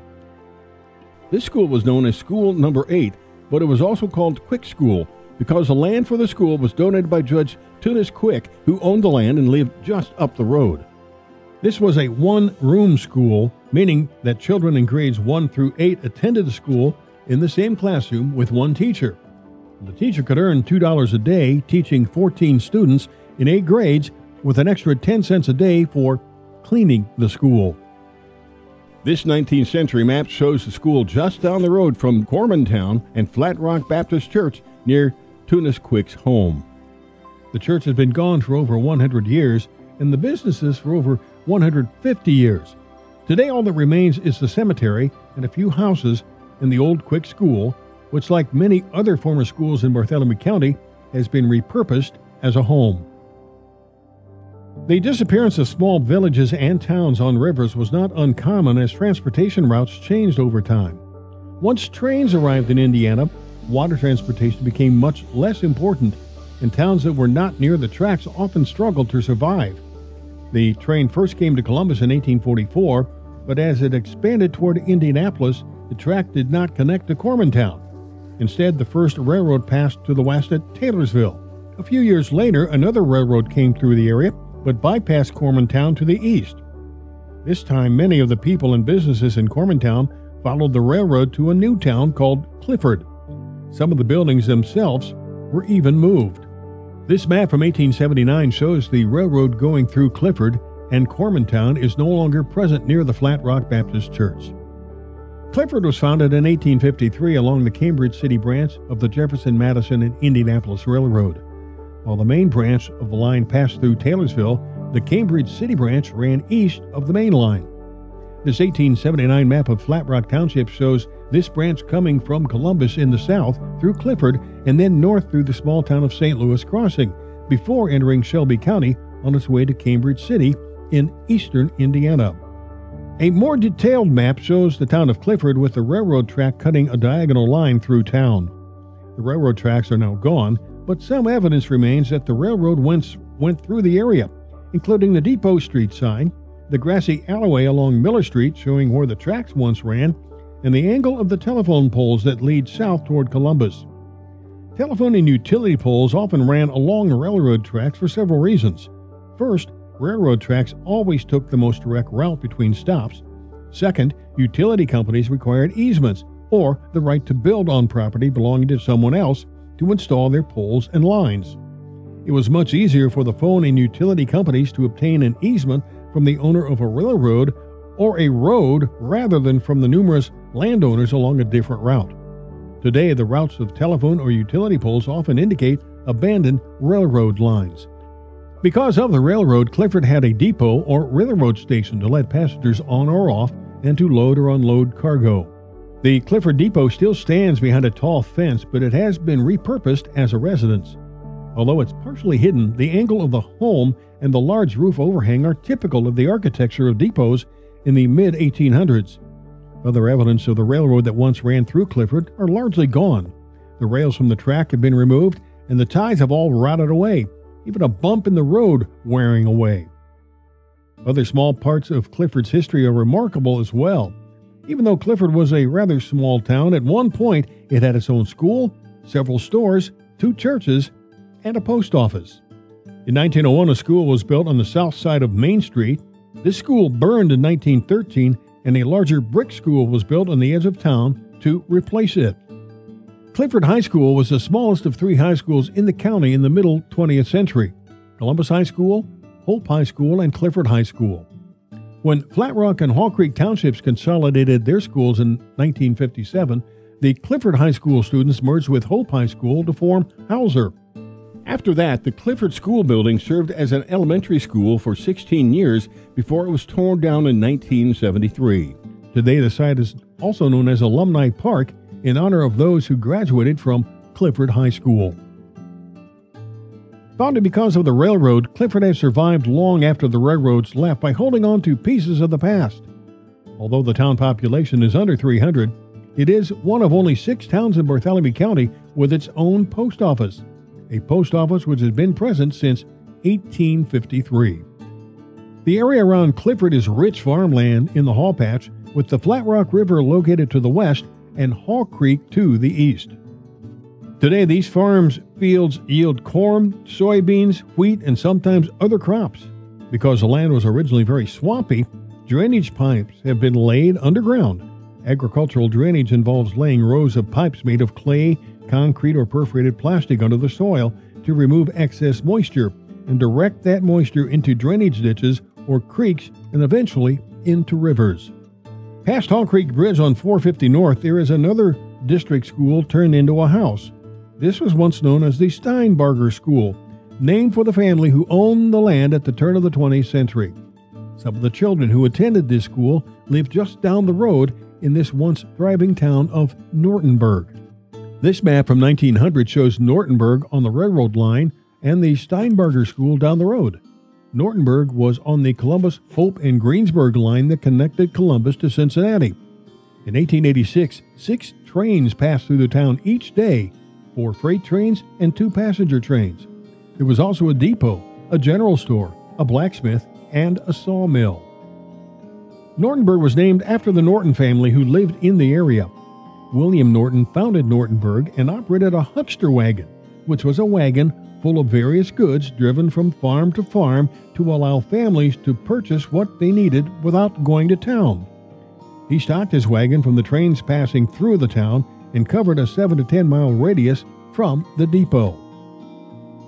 William's son Ephraim became postmaster of the post office, and Ephraim's wife Matilda ran the general store. Growing up in Nortonburg, Ephraim and Matilda's sons attended the Steinbarger School down the road. One of these sons was Overton Norton, who grew up at the turn of the 20th century in the house just west of the sign and who lived to be 92 years old. This is a photo of Overton Norton as a young boy in front of the general store. Small-town general stores had almost everything someone might need: coffee, sugar, flour, hardware, plus fabrics, and even some items like cups and coffee pots.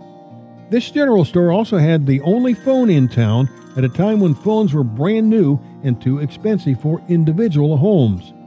To make or receive a phone call, the people of Nortonburg used the phone on the wall in the general store. And when a call came in, it was Overton's job to run to that person's house to tell them to come to take the call. Once the railroad stopped running through Nortonburg, the town gradually faded away. Nortonburg's post office closed in 1912. Today, not much is left of the town but a few houses and an old railroad sign that marks where the railroad tracks once ran. Across Bartholomew County, Indiana, and the United States, many people made the transition from living in small rural communities to living in more urban settings throughout the 20th century. And yet, some small towns have survived, some perhaps smaller than before, but holding on to their sense of community by retaining historic names or structures or creating a monument to a past person or place. Although areas of Flat Rock Township, including Cormantown, Clifford, and Nortonburg, look much different than they did in the past, the change took place slowly over time. On the other hand, one area of northern Bartholomew County changed very significantly, quickly, and intentionally due to global influences. In 1941, as World War II was raging around the world, the U.S. government was searching for an area in Indiana to construct a large military training camp. 40,000 acres were selected in northwest Bartholomew County, including all of Nineveh and Union Townships, along with small parts of Brown County and Johnson County. This map shows all of the landowners in Nineveh and Union Townships a few years prior to World War II. With 1 month's notice to relocate, 500 families living in the region were forced to sell their farms and homes, including 402 Bartholomew County families. 11 of 15 cemeteries in the area were relocated.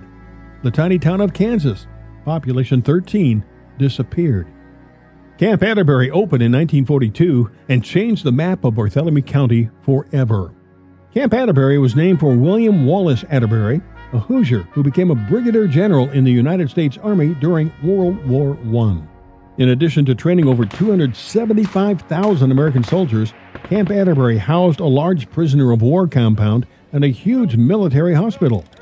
Between 12,000 and 15,000 Italian and German prisoners of war were housed here during the war, and Wakeman General Hospital treated over 85,000 casualties from 1944 to 1945. Many local residents worked as civilians at Camp Atterbury. The camp was deactivated in 1946 after World War II had ended, but then reactivated several times in the following 2 decades as the United States military became involved in other conflicts. From the 1970s to the 1990s, Camp Atterbury was an Army National Guard training site providing support to the Indiana National Guard. Today, Atterbury primarily provides military training and serves as a mobilization site for the United States military, and it provides an economic boost to Bartholomew County. Another area of Bartholomew County was permanently altered due to World War II and the development of Camp Atterbury. The U.S. military needed a landing field for Camp Atterbury, and in 1942, the government began surveying land on the northern edge of Columbus Township and into Flat Rock Township to build an airport. 14 farm families were forced to relocate, and Atterbury Airfield opened in 1943. The airfield served as a training facility for B-25 and B-26 bombers and for gliders. It was also used as a landing field for hospital planes bringing soldiers to Wakeman Hospital at Camp Atterbury. Located just 30 miles north of Freeman Field in Jackson County, where the famed Tuskegee Airmen were stationed, Atterbury Air Base also played a significant role in the training of the first Black American bomb squadron. Over 130 buildings were located on the airfield property, and one of the original buildings, which still stands today, is the historic Air Base Chapel, restored and named in honor of Jean Llewellyn Norbeck. Norbeck was born and raised in Columbus and graduated from Columbus High School in 1929. She and her husband Edward were living in Hawaii when the Japanese bombed Pearl Harbor in 1941 and the United States entered World War II. Edward volunteered for the Army, and Jean became one of the first women to serve as a military pilot when she joined the WASP, the Women's Air Force Service Pilots. Norbeck was one of only 1,074 women to successfully complete the training. In 1944, Norbeck was tragically killed in a training accident in South Carolina. In 1954, the name of the airfield was changed to Bacalla Air Force Base in honor of Lieutenant John Edmund Bacalla from Hammond, Indiana, who was shot down over France during World War II. The U.S. military closed Bacalla Air Base in 1970, but just 2 years later, in 1972, the airport was purchased by the city of Columbus for $1, and the name was changed to the Columbus Municipal Airport. Today, Columbus Municipal Airport is the 4th busiest airport in Indiana and a significant transportation resource that boosts the local economy and helps Columbus attract businesses and jobs.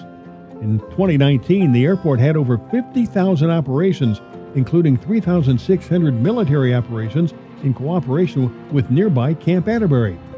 The airport is crucial for local businesses, transporting goods and personnel, and provides a $650 million financial impact on the city of Columbus. Today, much of the northern area of Bartholomew County remains an agricultural region, but Camp Atterbury and the Columbus Municipal Airport have their own important history. The Atterbury Bacalla Air Museum, located at the airport, shares the history of Camp Atterbury, Bacalla, and those men and women who trained and worked here during World War II, during Korean and Vietnam Wars, and today.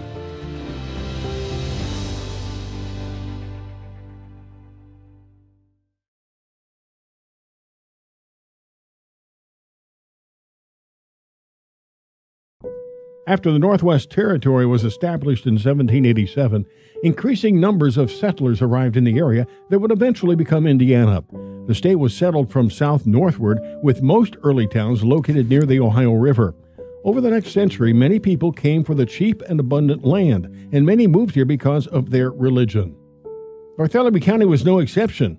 Old Union Church in German Township was founded by Christians from Virginia and North Carolina.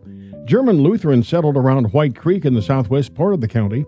The first Methodist Episcopal Circuit and the first Methodist Church in Bartholomew County were established in Flat Rock Township in 1821, the same year the county was founded. Much of eastern Bartholomew County was also settled in great part by groups of people who arrived and quickly started church communities. Often, towns sprang up around these early churches. In Hall Creek Township, the oldest church community was the Old St. Louis Methodist Episcopal Church, founded in 1829. Old St. Louis is an unincorporated area northwest of Hope that was founded in 1836 and was the same size as Hope for a short time. Two other very early Methodist churches in eastern Bartholomew County were the church in Petersville in Clay Township, founded in 1850, and the church in New Bern in Clifty Township, founded in 1859. Petersville was located on the Hope Pike, which today is East 25th Street. New Bern was located further east and north on the road to Hartsville, which is today State Road 46 East. While neither Petersville nor New Bern was ever incorporated, both communities had their own post offices in the late 19th century, and both Methodist church congregations survive and remain active. In Haw Creek Township, although the first settlers were Methodist, the township was shaped by the development of Hope, which was founded by a group of Moravians, and which is the second largest town in Bartholomew County. The Moravian Church is one of the oldest Protestant denominations in the world. Founded in Eastern Europe in 1457, early Moravians were persecuted for protesting for change in the Roman Catholic Church. In the 1700s, many Moravian worshippers found refuge in modern-day Germany. Beginning in the 1730s, Moravians began arriving in America as missionaries, with the primary goal of spreading their religious teachings to Native Americans. Moravian American communities were called economies because they were organized to raise money for the missions. The two largest economies in America were in Bethlehem, Pennsylvania, and Salem, North Carolina. The Moravians who came to Haw Creek Township were the first immigrants with German heritage in Bartholomew County. In the 1820s, Martin Hauser, a Moravian farmer from North Carolina, visited his brother, who was living as a squatter in northern Bartholomew County in the Haw Patch, which was the area between the Flat Rock River and Haw Creek. Martin Hauser recognized the value of the fertile farmland, and in the fall of 1829, his family and 5 other Moravian families moved from Salem, North Carolina, across the Appalachian Mountains in wagons to settle in Haw Creek Township. With the support of the Moravian Church, Hauser purchased land for the expansion of the denomination into the Midwest, and Hope was founded in 1830 as a Moravian settlement. Originally known as Goshen, the name was changed to Hope in 1834, when the post office was established to avoid confusion with another town in northern Indiana. The first church service of the Hope Moravian community took place in the summer of 1830. Martin Hauser eventually became the pastor of the church and served the congregation until 1847. Hauser later founded several other Moravian congregations during his lifetime, including another church in Bartholomew County called Enon Church near Clifty Creek, and others in Indianapolis and Illinois. Today, the Hope Moravian Church is the only remaining Moravian church in Indiana. Over the years, the Hope Moravian Church has had 3 buildings. The first was a log structure on land that would become the Hope Town Square. The building was not finished in time for the first service in June of 1830, and to provide shade on the roofless structure, leafy branches were placed across the top. A commemorative rock on the north side of the Hope Town Square marks the location of this first building.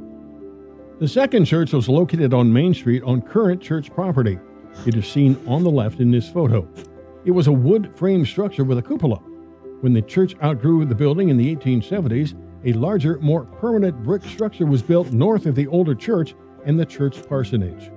The third church building was finished in 1874, and although the exterior of the tower has changed slightly, the building appears much as it did over 100 years ago and still has an active congregation.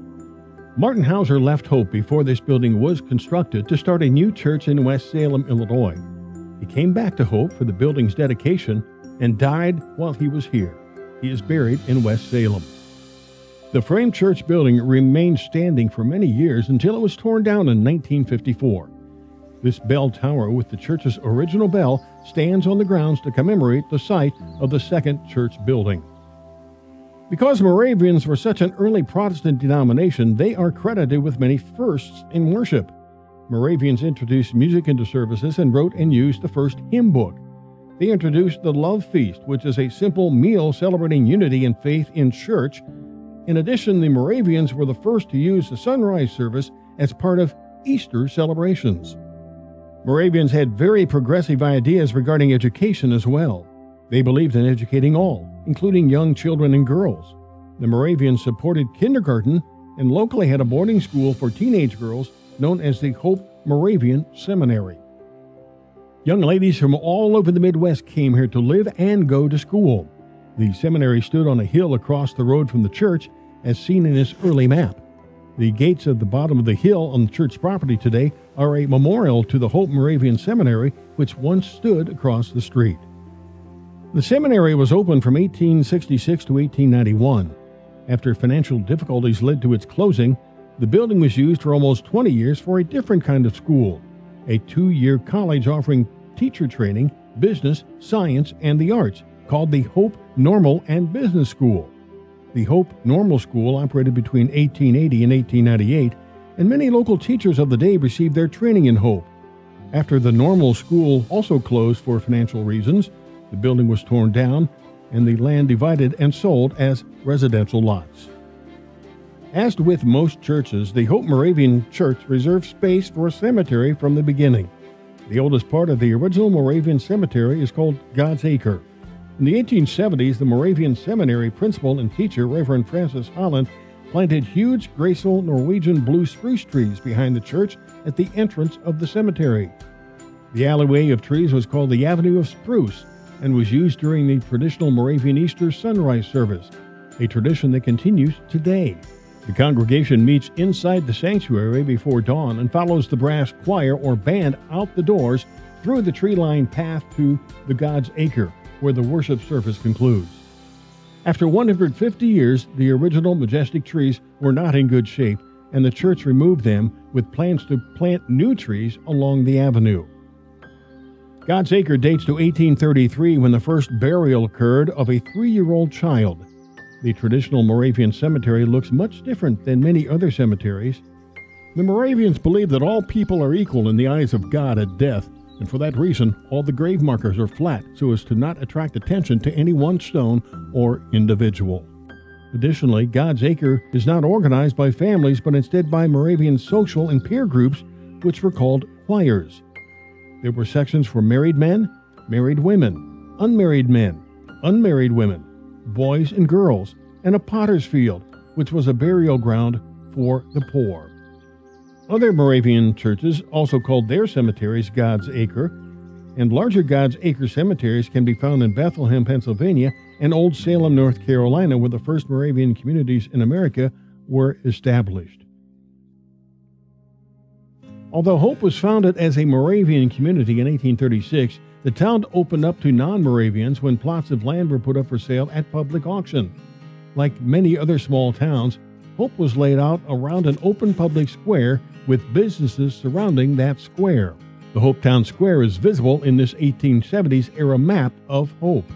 Since the town's founding, the square has long been a gathering spot, as seen in this early 20th century photo.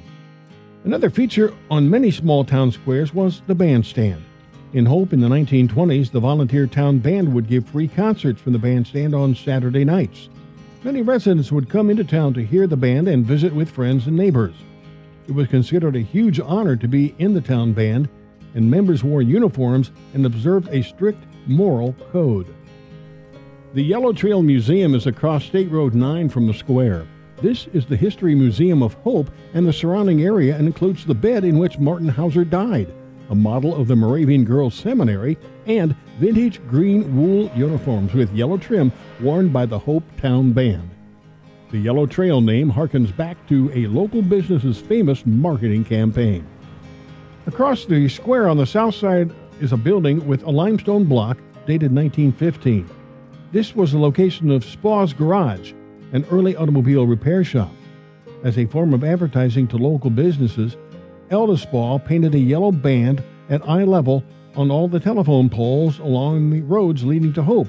Motorists could follow the yellow trail to his business. Mr. Spau sold his 3-section garage in 1936, but the Yellow Trail legacy he created lives on. The Yellow Trail Museum also includes a tribute to rural mail delivery. In 1896, Hope was one of the first towns in the United States to experiment with mail delivery to individual homes located out in the country. Before rural free mail delivery, farm families came to town to pick up their mail at the post office.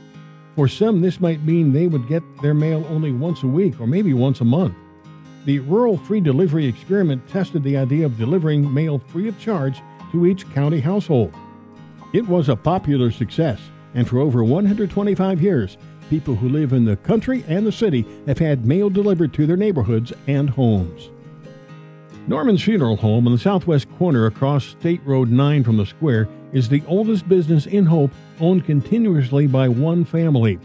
In 1865, sawmill owner E.A. Norman began making coffins as a service to the community.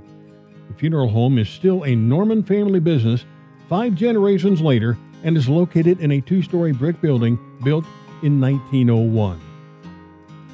This log cabin, located just off the Hopetown Square, was built near Hartsville in 1837 by Christian Spaw. The Norman family moved it to this location in the 1970s to celebrate the heritage of the area. The architectural style of the cabin is single-pen log construction, built with hewn logs in a one-room rectangular structure with a sleeping loft above. Just south of Hope, on the campus of Hope Elementary and Hauser Senior High School, stands a tribute to local history that is keeping history alive for children to experience learning in a one-room schoolhouse. Welcome to Simmons School, where the present meets the past. This district school was located 3 miles northwest of Hope and was built in 1879. Students came to class here grades 1 through 8 until 1906.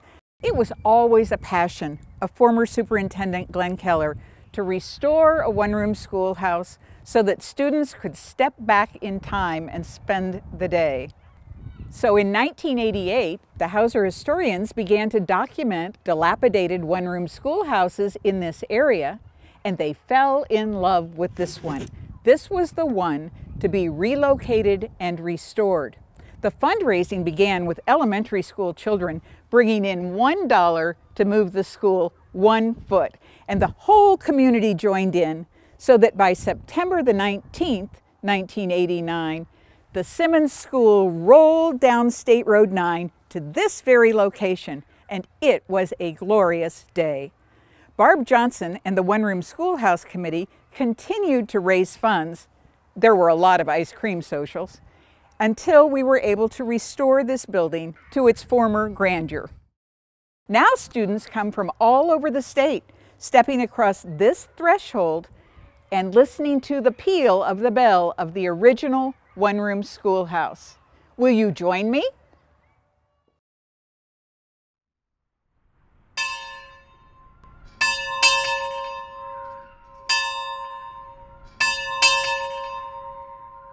When students come to Simmons School, they're immersed in the 1892 school day.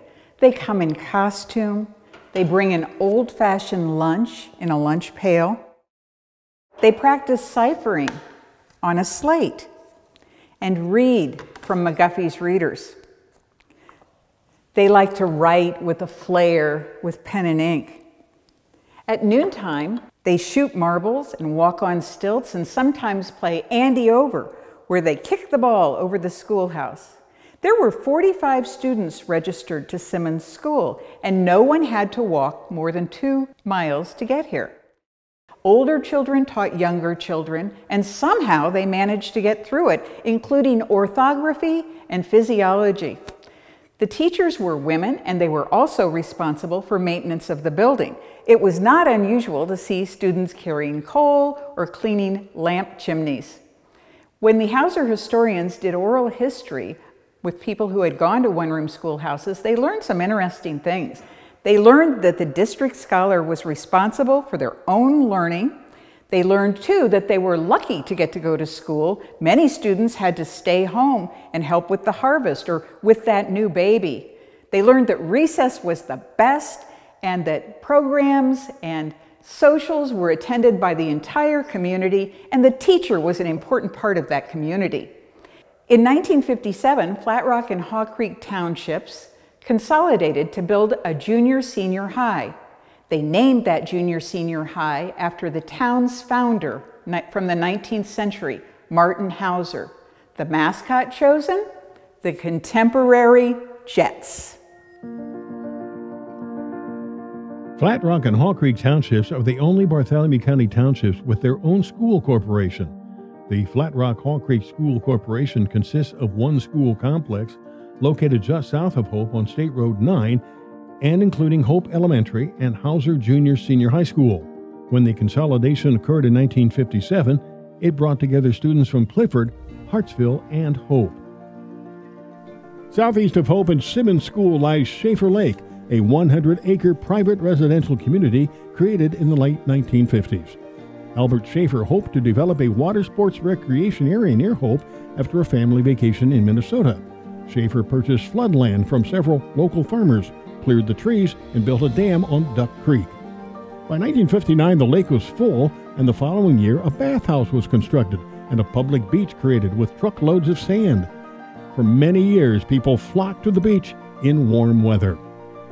As the beach became popular, Schaefer developed some of the land around the lake into residential lots. In the early 1980s, the beach was closed in order to construct more homes on the open lots. Today, Schaefer Lake is home to about 100 residences. Southwest of Hope and Schaefer Lake, just off State Road 9, is a cemetery which connects Bartholomew County to the American Revolution. Sharon Cemetery is located in the northeast corner of Clay Township, north of Clifty Creek. Once there was a church here as well, Sharon Baptist Church, which was the earliest church founded in the area in 1823. The church is now gone, but the cemetery remains. Here, in a quiet country graveyard, lie the remains of Jonathan Moore, who fought in the American Revolution.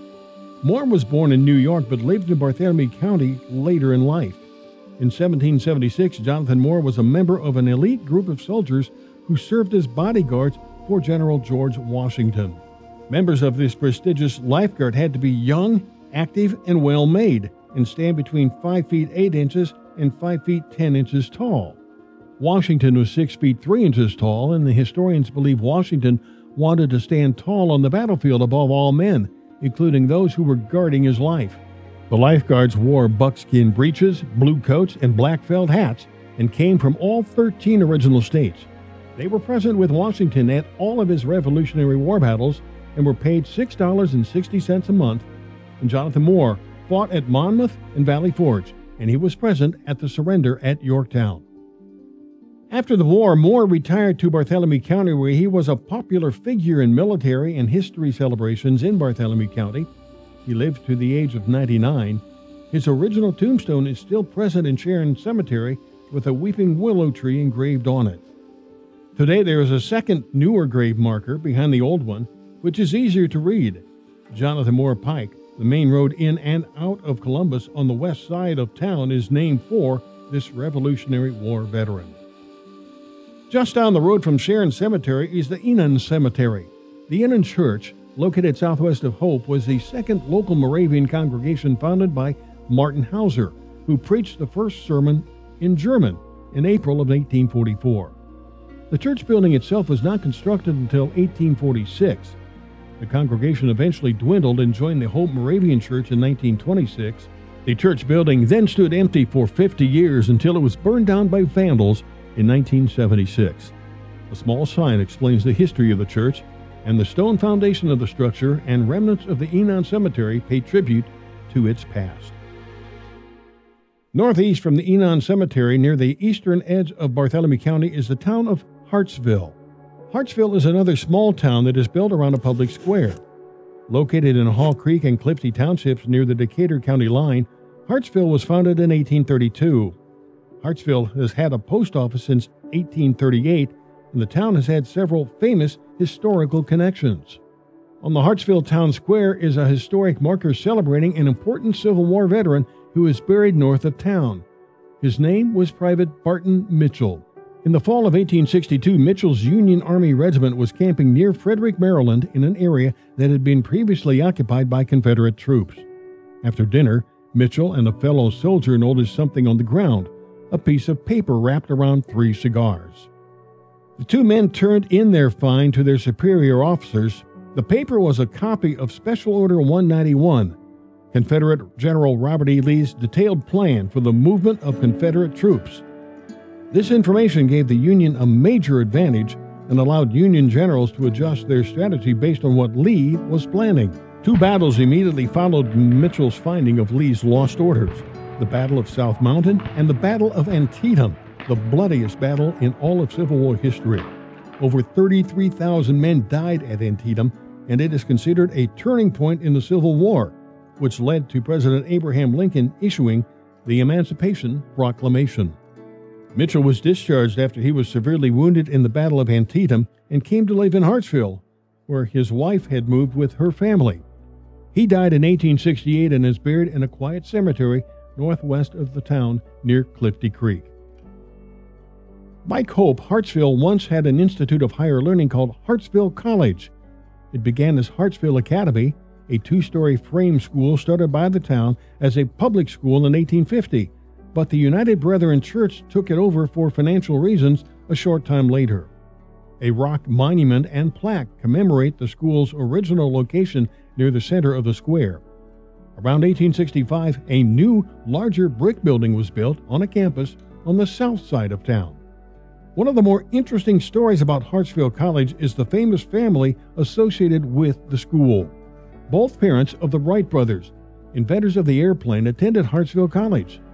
Susan and Milton Wright met in Hartsville as students in 1853. After the Wrights were married, they initially lived elsewhere and had several children. In 1868, Milton Wright took a job at Hartsville College, and the family returned to Bartholomew County. Milton served as the presiding elder and pastor of the local church and professor of theology at Hartsville College from 1868 to 1869.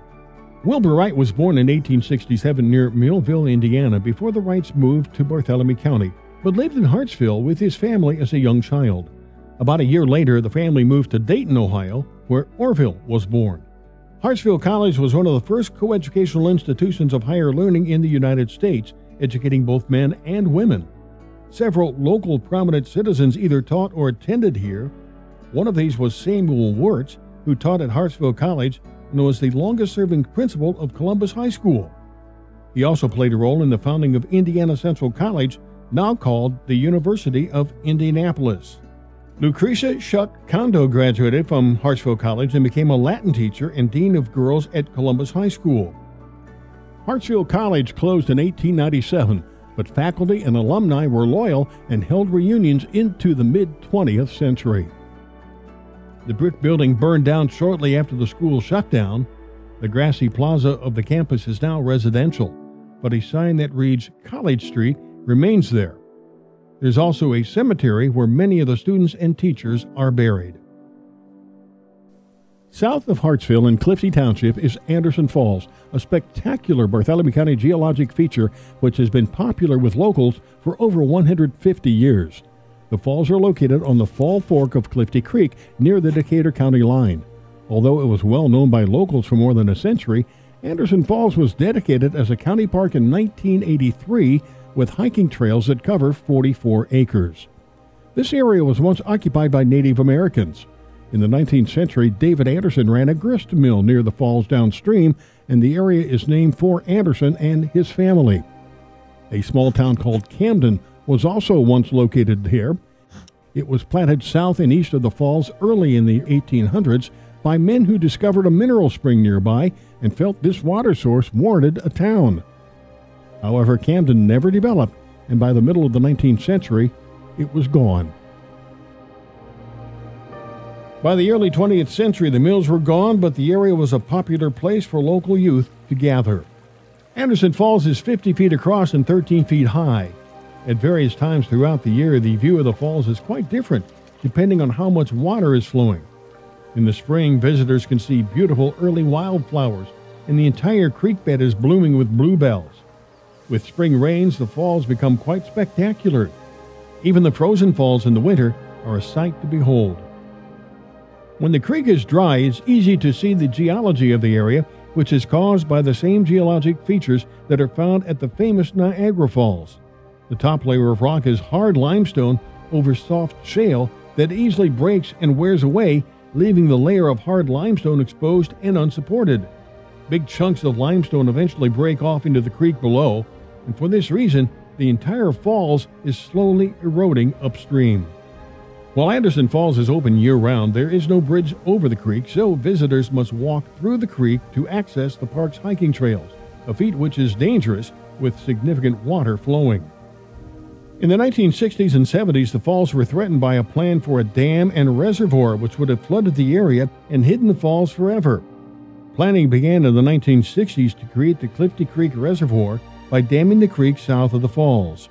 The plan was intended to decrease flooding and to create a larger lake for residential and recreational use. Planners projected 200,000 visitors a year might visit the area. In preparation, the town of Hartsville spent a large amount of money in 1970 on a sewer system that would be able to handle the additional homes. When the federal funding for the project disappeared and many local citizens protested the environmental cost, the project was eventually abandoned. And as a result, the town of Hartsville suffered financially, and the town's incorporation charter was almost revoked in 1981 as it struggled to pay its bills. The town survived in the end, and the natural beauty of the falls was preserved.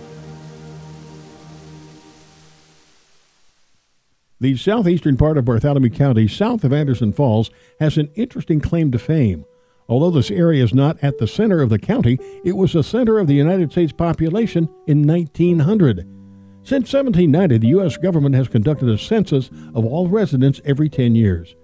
Part of the calculation of the data includes identifying the location of the mean center of population. This is the point at which the U.S. population is equal both north, south, east, and west. At the time of the first census, the mean center of population was in Maryland, and it has moved steadily west across the United States every 10 years. In 1900, the center of population was located on Henry Marr's farm near the border of Rock Creek and Columbus Townships. A granite marker was dedicated the following year to commemorate the spot for the public. Eventually, it was moved, but it is still present along State Road 7 in the southeast corner of the county. A smaller stone marker with a simple 1900 inscribed was placed at the exact location of the center of population at the time and remains in place on private property. Rock Creek Township includes the small unincorporated communities of Burnsville and Grammar. Burnsville was founded in 1845 and had 200 residents near the end of the 19th century. Grammar was founded in 1890 after the railroad was built from Elizabethtown to Westport in Decatur County. Grammar was originally known as Cushman or Springer, and not until 1893 was the name changed for good. In the early 20th century, both Burnsville and Grammar had two-room brick schoolhouses, but neither had enough students to have a separate high school. Instead, they alternated which school housed the high school students from both communities until 1924, when all high school students began attending Columbus High School. The Burnsville School is still standing and has been repurposed as a home. The Grammar School, which was designed in 1899 by prominent local architect Charles Sparrow, continued to be used as an elementary until 1958, when a new Rock Creek Elementary was built. The old building was torn down in 1998 and the land converted to a county park with a stone memorial to the school. During World War II, Grammar had a brief moment of fame when the Grammar Auxiliary Flying Field was established as one of 5 auxiliary landing fields for military pilots who were training at Freeman Field in Jackson County. 2 of the 5 landing fields were located in Bartholomew County, including this one near Grammar and one near Walesboro in Wayne Township. 4 farm families living in Rock Creek Township were given just 2 months in the fall of 1942 to vacate their land for the construction of 3 grass runways. In contrast to Camp Atterbury and the Atterbury-Bacalar Airport, the Grammar Flying Field was not used for long and was sold for surplus in 1945 and eventually returned to farming. A significant recreational complex was added to western Rock Creek Township in 1963 by Cummins Engine Company. It was called Saraland, the Cummins Employee Recreation Association, and was built on the former 345-acre Keller Farm as a corporate facility for Cummins employees and their families. In 2014, the park opened to public membership when Cummins turned the park over to a nonprofit managing company. Services offered include camping, rental cabins, an aquatic center, and an indoor sports complex. The grounds include a number of outdoor sporting facilities, and Saraland hosts many special events every year, including popular fireworks shows on the 4th of July. The eastern part of the county is a mostly rural area, but the stories from Hope and Hartsville, from area churches and schools, and from the many people who have called this region home are all part of the rich history of Bartholomew County that connects us all.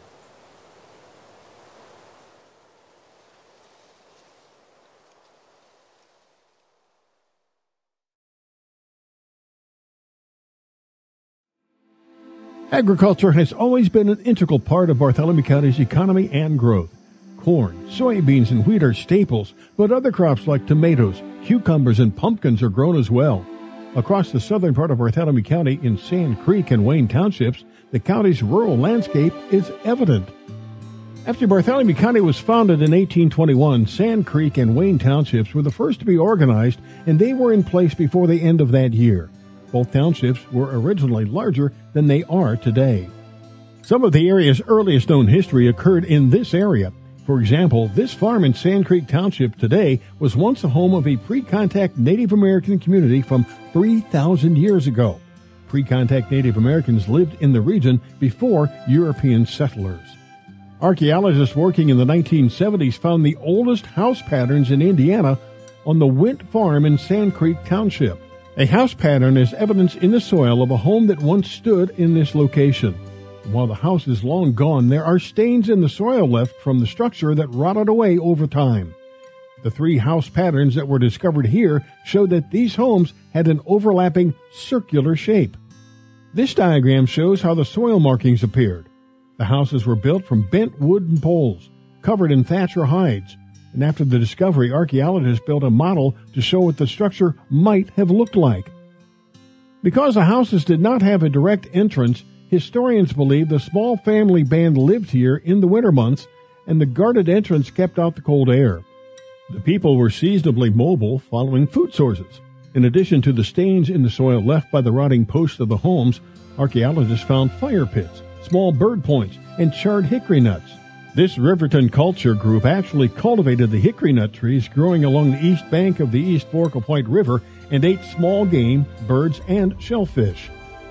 Under the direction of an archaeology professor from Indiana State University and local amateur archaeologists, many volunteers were used to excavate the site from 1977 to 1979. Near the Wint site in the southern part of Sand Creek Township lies the town of Azalea. This area was settled by members of the Society of Friends, often known as Quakers. Many of these settlers arrived from North Carolina in the 1820s and in the 30s. One early Quaker family to settle in Sand Creek Township was the David Newsom family, and their farm played an interesting role in the development of the state. After Indiana achieved statehood in 1816, Corydon had served as the state capital from 1816 to 1824. This early 1820 state map illustrates both Indiana's development from the south northwards and the difficulty with maps while the state was growing quickly, as it shows New Marion County but no Bartholomew County, when in fact Bartholomew County was founded first. This close-up of the same map shows the central location of Corydon in Harrison County just north of the Ohio River. Since the state developed from the south, Corydon was a logical location for the first state capital. In late 1824, the decision was made to move the capital to Indianapolis, which was more centrally located. The state treasurer, Samuel Merrill, loaded up his family along with the state's records and the state's assets and traveled in one wagon pulled by 4 horses to the new capital. It was 132 miles from Corydon to Indianapolis and took 2 weeks to travel that distance. The state's currency was all in silver at the time and was kept in a chest in the wagon. Merrill and his family stopped and stayed at homes along the way, with members of the party reportedly taking turns sleeping with the silver to protect it. The group spent one night at the David Newsom farm in Sand Creek Township. Because the state's official papers were located in Azalea that night, locals claimed that Bartholomew County once was the state capital. This historic marker today identifies where Newsom's home once stood. Sand Creek Township became an important regional transportation link in the 19th century. Early roads in Indiana were often just rough lanes cut through the woods, and so transportation by foot and horseback was difficult and slow. As early as 1828, the town of Azalea had a stagecoach stop, and stagecoaches were 4-wheeled carriages pulled by 2 or 4 horses that were used to transport people from place to place. Travelers could make the journey from Madison to Indianapolis through Azalea and Columbus. The fare was 6 1/4 cents per mile, with 15 pounds of free baggage for a cost of just under $3 between Madison and Columbus. This circa 1830 map shows 2 roads connecting Bartholomew County to towns to the south including an important route that connected Columbus to Madison, Indiana, and crossed Rock Creek and Sand Creek Township east of Azalea. This road, which eventually became State Road 7, was once known as the Madison Road. After statehood in 1816, Hoosiers and new settlers needed roads to get from the more populated southern part of Indiana to the interior of the state, which was mostly unsettled. 2 early roads were cut from the Ohio River to Indianapolis. The first of these roads was completed in 1824 and was called the Mox Ferry Road. It began at Mockport, which was a river town south of Corydon. The Madison Road was completed 1 year later in 1825, originating in Madison. This 1835 map is one of the earliest Indiana road maps.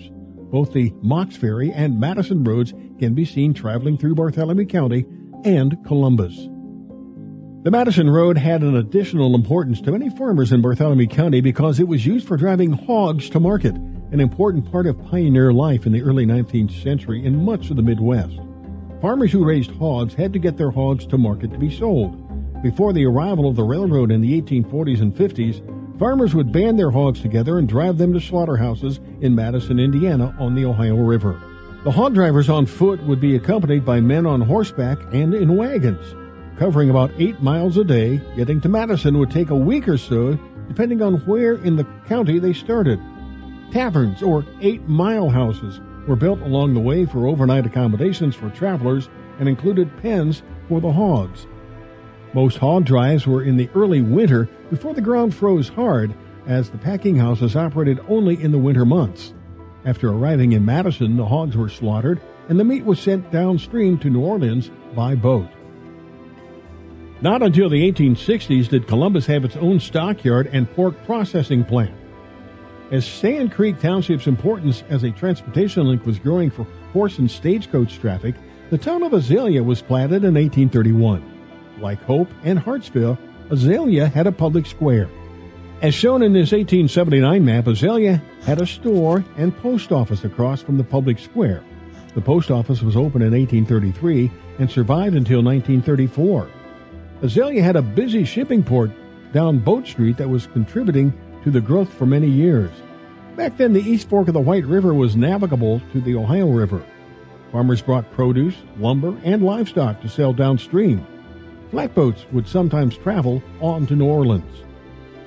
Although most businesses in Azalea are now gone, Azalea has a grain elevator on the south side of town for the agricultural business nearby. The public square is now a park, and the old general store and post office building, visible in the background, is now converted to a house. Transportation throughout Bartholomew County and all of Indiana changed dramatically with the arrival of the railroad in the 1840s. Construction of the first railroad in Indiana began in September of 1836 in Madison, which was an important center of commerce on the banks of the Ohio River. The steep and beautiful hills that surrounded Madison make construction of the railroad to the north very difficult and required cutting through solid rock. Once completed, the Madison Incline was among the steepest railroad grades in the United States. It took a total of 7 years before the tracks were completed from Madison to southeast Bartholomew County in 1843. Elizabethtown was platted as the first stop along the railroad within the county. Then it took 10 more months for the railroad to extend 7.5 miles further north to Columbus and 3 more years to reach Indianapolis. In total, construction of the line from Madison to Indianapolis lasted 11 years. Less than 10 years after the Madison and Indianapolis line brought railroad travel to Bartholomew County, the Jeffersonville and Indianapolis line was constructed further west. This time, the railroad came from due south and made its first Bartholomew County stop in the Wayne Township town of Jonesville, which was platted by Benjamin Jones in 1851. Smith Jones, son of Jonesville's founder, became the first postmaster the following year when the Jonesville Post Office was established. And later he would serve as the first mayor of Columbus after the city was incorporated in 1864. By 1900, Jonesville was a bustling town with 3 trains daily between Jeffersonville and Indianapolis. One of the oldest establishments in Jonesville is still standing today, the Jonesville Tavern, known affectionately as the Brick. The building was built in 1903 on the site of a tavern that had burned a few years before. Today, Jonesville and Elizabethtown, early Bartholomew County towns that sprang up due to the railroad's arrival, still exist. but they faced challenges as small rural towns. Jonesville population over more than 160 years has remained largely the same, close to 200 inhabitants. The loss of its post office in 2011 was a big blow to the town, but a variety of businesses and churches remain. Elizabethtown's population is more than double that of Jonesville and double its size in the late 19th century. Elizabethtown has active churches, along with a grain elevator to serve the agricultural community. The town's post office has been open since 1844, and one of the oldest school buildings in Bartholomew County still stands in Elizabethtown. The Greek Revival School building was built in 1869. It once had a 2-year and 4-year high school and later was used as a Masonic hall and then a residence. After the school was closed in 1915, another school was built northeast of town called the Sand Creek Township School. Today, the site where the township school once stood is a public park. Azalea did not benefit as Elizabethtown and Jonesville did when the railroad first arrived in the county, but in 1889 a regional train between Seymour and Elizabethtown stopped in Azalea. More importantly, Azalea had a stop on the interurban line in the early 20th century. The interurban was an intercity electric train that connected Bartholomew County to Louisville to the south and Indianapolis to the north from about 1900 to 1941. Interurbans were popular in other states, but Indiana had one of the most extensive interurban systems in the country. This 1912 map shows the regular railroad in black and the interurban electric railroad in red. The Irwin family of Columbus invested in both the Interstate Public Service Power Company and the Interurban, which was run by the power company. Interurban tracks generally followed the path of power lines between cities. In 1900, the first interurban opened in Indiana, and in 1903, service began between Indianapolis and Columbus. The Irwins operated the line, which became the Indianapolis, Columbus, and Southern Traction Company, and eventually extended to Louisville through Azalea. Interurbans used existing streetcar tracks within cities and were popular both for their cost and because they could deliver passengers directly downtown and not to the outskirts of town where traditional railroad stations were often located. This map shows the interurban tracks labeled Public Service Company, extending between Azalea and Columbus. While the railroad station in Columbus was located near Millrace Park, the interurban stopped right on Washington Street at 3rd Street, as shown in this photo from the 1920s, with the Bartholomew County Courthouse visible in the background. Although south of Columbus, the interurban tracks and Pennsylvania Railroad tracks took separate routes. North of town, both sets of tracks ran together. This early 20th century photo shows the interurban tracks running down the middle of the view underneath the power lines. As automobile traffic became cheaper and more households owned cars, the interurbans declined in popularity. The last interurban in Indiana closed in 1941. Eventually, the tracks were removed and most evidence of the interurban disappeared. This mid-20th century aerial photo shows Azalea after the interurban tracks were gone, but with the substation visible within the line of utility poles that previously powered the interurban cars. Today, the substation is still standing in the middle of a farm field covered in vegetation. Another important story in the history of Bartholomew County and the United States was a different kind of railroad, the Underground Railroad. Before the Civil War, the economy of southern plantation owners depended on slave labor to cultivate and plant the fields and harvest the crops. Helping slaves escape to freedom was against the law and could result in losing property or going to jail. A secret system developed to help slaves run away to freedom in the North or in Canada, where slavery was illegal. Called the Underground Railroad, it was not a real railroad with trains or tracks. It was a network of secret routes and hiding places established to help slaves escape until they were far enough north that they couldn't be caught and taken back to a slave owner. Men called conductors aided and sheltered the runaways, moving individuals or small groups from one safe house to another. Many of the conductors of the Underground Railroad were members of the Society of Friends, commonly called the Quakers. They practiced civil disobedience.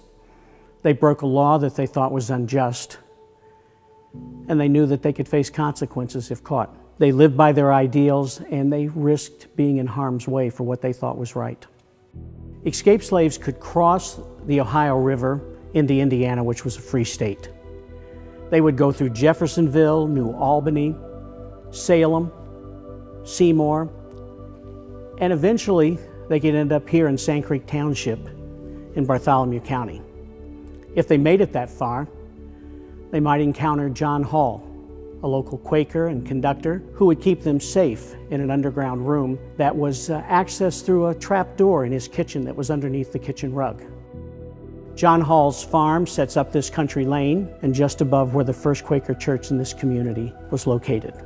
Mr. Hall's church was the Sand Creek Society of Friends. In 1824, it's established. The first building was a log cabin. It was later removed and made into a frame structure. Shortly thereafter, they built a seminary. The Sand Creek Seminary, for 9 years, prepared students to go to Earlham College, which was established in 1847. After 9 years, that was closed and the building became a community school. And if you are at the Sand Creek Cemetery, there's a water pump, and it would have sat right beside that water pump. In 1950, the Sand Creek Church closed because of structural weaknesses, and the members joined the church here in the Azalea. It was a good partnership, tremendous partnership. They combined names of the churches. Sand Creek offered some great furniture that they could bring south to Azalea, and Azalea offered a solid building structurally, and they made it work. John Hall had a neighbor, John Thomas. He was to the west of the cemetery, to the west of Pleasant Hill. John Thomas helped the escaped slaves and the fugitives as well. He hid his passengers in the nearby fields and in the river bottoms, and like other conductors, he found a way to get them food. Contrary to the common Quaker traditional colors, Mr. Thomas painted his gate to his farm red so that the slaves would have a visible sign of where safety was. He had a habit of never asking passengers what their name was because he wanted to keep a clear conscience when the slave catchers would come by and ask about a specific slave.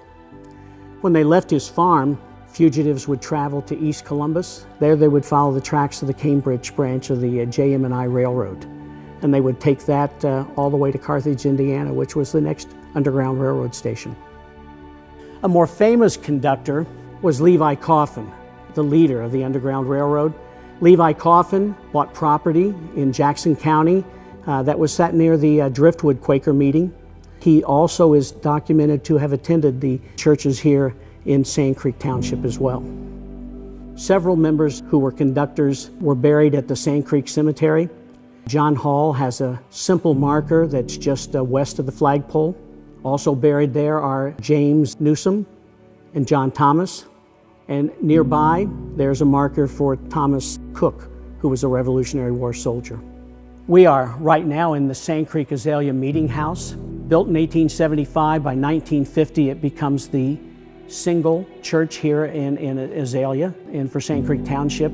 It was built the same time the Hope Moravian Church was built, and so you'll see some structural similarities.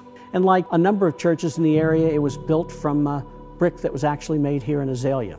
The limestone foundation comes from Jennings County. Not long after Sand Creek Township was settled, a new wave of immigrants came to southern Bartholomew County in Wayne and Jackson Townships. Beginning in the late 1830s, German immigrants arrived and settled in the White Creek area of southern Bartholomew County. Over the next several decades, more German settlers came to other parts of Bartholomew County as well. Many of these early settlers were farmers who had toiled in Germany paying rent to wealthy landowners, and they came for the economic opportunities in the vast United States. Many of the early German settlers to Bartholomew County were members of a Protestant faith called Lutherans. St. John's White Creek Lutheran Church in Wayne Township was the first German Lutheran congregation in Bartholomew County and was organized in 1840. Within a few years, the congregation had purchased 40 acres for $50 and built a log cabin to serve as a place of worship. In 1862, a new brick structure was built to house the growing congregation. Most of the work was done by congregation members, and the bricks used in construction were made locally. One of the church's co-founders was Johann Heinrich zur Ovesta, who immigrated from Germany to the United States in 1834 and arrived in the White Creek area by 1840. In the years following his arrival in the United States, Zur Ovesta wrote numerous letters home to his family in Germany. 31 of which survive and have been published. The letters describe early life in the Midwest and include observations about the United States at the time, including slavery, presidential elections, and the Civil War, seen through the eyes of an immigrant. Sir Uvesta is buried in the church cemetery, which is located behind the 1862 building where the St. John's congregation at White Creek continues to worship. Also located on church property is the White Creek Lutheran School, which was started shortly after the church was founded. Education was especially important to German immigrants, and eventually all German Lutheran churches in the area established schools. Although the buildings have changed, White Creek Lutheran School has been educating children for over 170 years. Two other early German Lutheran churches in the southwest corner of Bartholomew County show the extent of German influence at that time: St. Peter Lutheran in Waymansville and St. Paul's Lutheran in Jonesville. The influence spread into Columbus as well, with the founding of St. Paul's Lutheran at Clifty in 1848 and St. Peter's Lutheran in Columbus in 1858. St. John's at White Creek was the original German Lutheran church from which the others were eventually created, usually by parishioners who decided to worship closer to where they lived and so created new church communities. Lutherans living in the Waymansville area in the 1840s and 1850s traveled to White Creek or to a Lutheran church in Jackson County before deciding to start their own congregation closer to home. In 1870, they purchased an old Methodist church building and worshiped there for about 10 years before the current brick building was constructed. Today, the Waymansville Church building appears much the same as it did in early years. The altar at the front of the sanctuary was purchased by the church in 1900. St. Paul's Church in Jonesville was formed in 1877 by members of the White Creek Lutheran Church living in the Jonesville area. The church building was constructed in 1893, and like other German Lutheran congregations, all services were initially in German, and the transition to English was gradual. Not until 1942 were all church services performed in English. Lutheran churches were not the only early congregations in southwest Bartholomew County. In 1846, 7 German Lutheran families from White Creek organized as a Methodist congregation after being attracted to the enthusiastic Methodist Episcopal circuit riders traveling through the area. White Creek Methodist Church built a small log cabin in Jackson Township in 1850 and a larger frame structure in 1872. Unfortunately, in 1916, a carbide light system exploded and destroyed the church. While no one was injured, only the pews, the pulpit, and the organ were saved. A new church was constructed that year, and today's congregation worships on the same historic wooden pews from the earlier church building. The southwest corner of Bartholomew County is also home to several unincorporated communities. In Jackson Township, Mount Healthy was a small settlement founded in 1843 and consisting of 18 lots perched on a hill. The town's name was chosen because locals believed that the higher ground was healthier as it was removed from the humidity of the lowlands that brought a higher risk of fever and illness. At its peak in 1888, Mount Healthy had approximately 50 residents. Now Mount Healthy consists of just a few homes and a cemetery. One of the 11 current Bartholomew Consolidated Elementary Schools is Mount Healthy Elementary, which sits near the original high ground. North of Mount Healthy in Ohio Township is another unincorporated community called Ogleville. When founded in 1850, the town was called Moore's Vineyard, as shown in this 1879 map. In 1893, the name changed to Ogleville.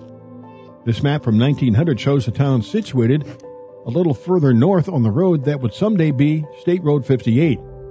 John H. Taylor owned much of the land around Ogleville at that time and ran the flour mill and sawmill. Twice a week, he would make the approximately 12-mile trip to Columbus with a wagon full of flour, a trip which took a full day, and a wagon pulled by 2 mules. Difficult road conditions meant slow travel at the start of the 20th century, but today State Road 58 is an important connection between the southwest corner and the rest of the county. In addition to State Road 58, another important north-south road in the western part of the county is State Road 11. North of the communities of White Creek and Jonesville in Wayne Township, State Road 11 follows the railroad tracks that still connect areas south of the county to Columbus and Indianapolis. The road was once known as the Driftwood Valley Pike because the historic name for the East Fork of the White River was the Driftwood River. Eventually, the Driftwood River ended when it joined the Flat Rock River in Columbus to form the East Fork of the White River. During much of the 20th century, the road was known as US 31A before becoming State Road 11. Walesboro is located off State Road 11, 4 miles south of Columbus in Wayne Township, 3 miles east of Interstate 65. It is an unincorporated town founded in 1851 by John P. Wales, who platted 34 lots and laid out the streets. It was located on the Jefferson, Madison, and Indianapolis Railroad. In 1942, during World War II, the U.S. Army Air Force chose a site west of Walesboro as an auxiliary flying field for Freeman Field in Jackson County. The government purchased 809 acres of land, and 58 residents were forced to move within a month.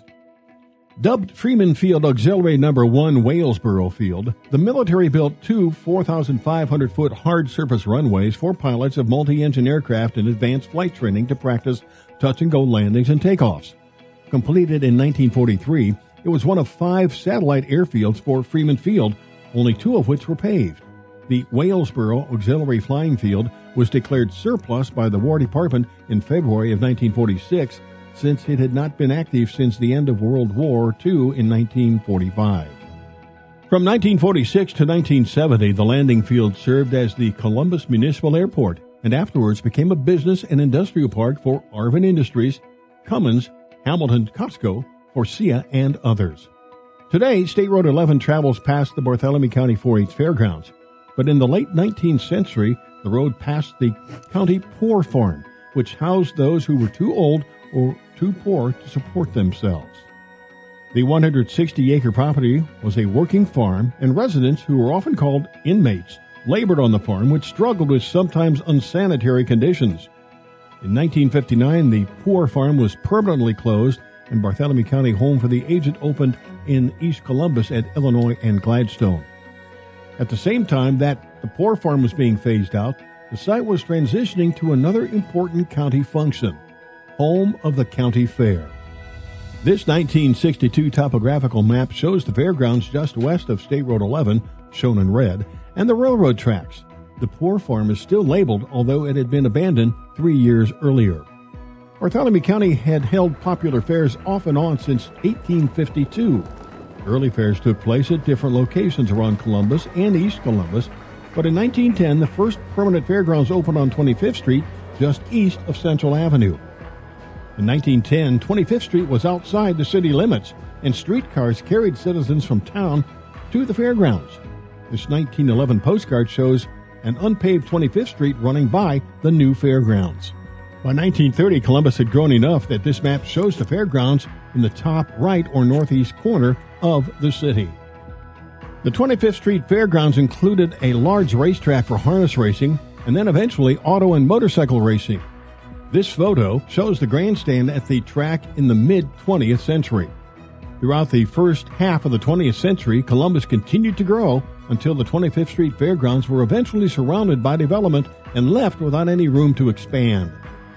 In this map, the fairgrounds are in light gray with the larger dark gray city limits.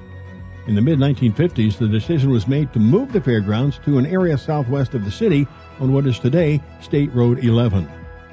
The first county fair on the new grounds took place in 1958 in a much larger fairgrounds that is still in use. The surrounding area was rural at the time, but Southside Elementary School and several residential neighborhoods now stand nearby. When the fair moved, a white wooden pagoda, which was the judging stand for popular harness racings and which had stood at every fairground in Bartholomew County fair history, was left at the 25th Street location. Time took its toll on the old structure until its dilapidated condition forced a decision about its future when the former fairgrounds property was to be turned into a shopping mall in the 1980s. A group of citizens rallied to save the pagoda, and in 1988 it was moved to the new fairgrounds where it still stands. During summer, the fairgrounds welcome thousands of people for the Bartholomew County 4-H Fair.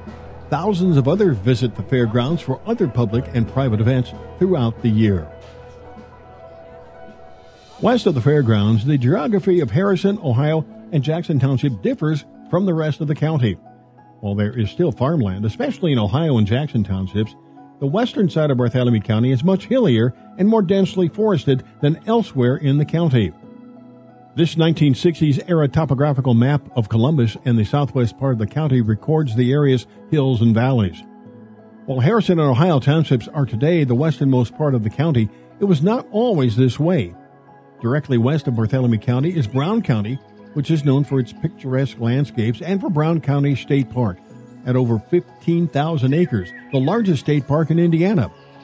The park is especially popular in the fall when thousands of visitors come to see the colorful fall foliage.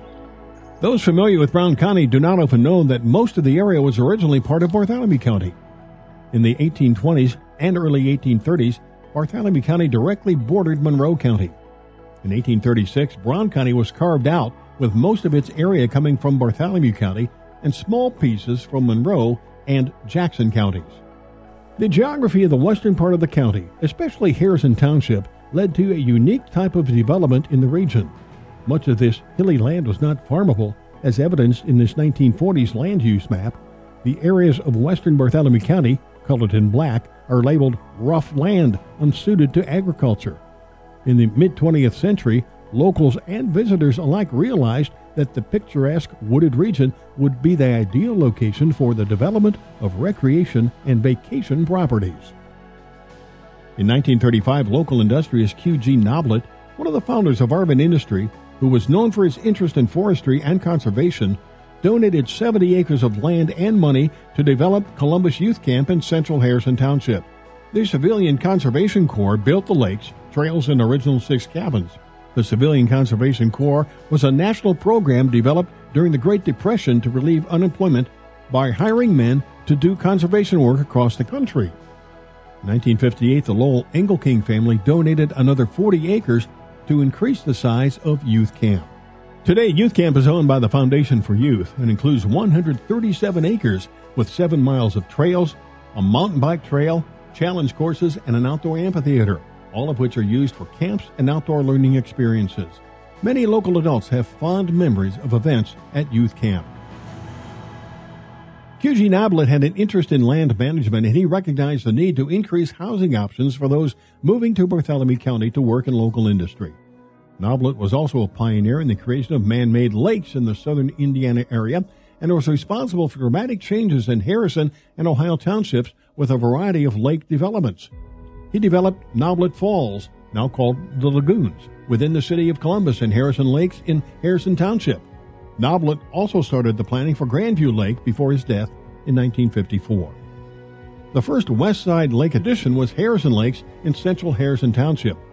Planning began prior to 1945, but it was several years before Noblet's vision was realized. First came the opening of the Harrison Lake Country Club in 1947.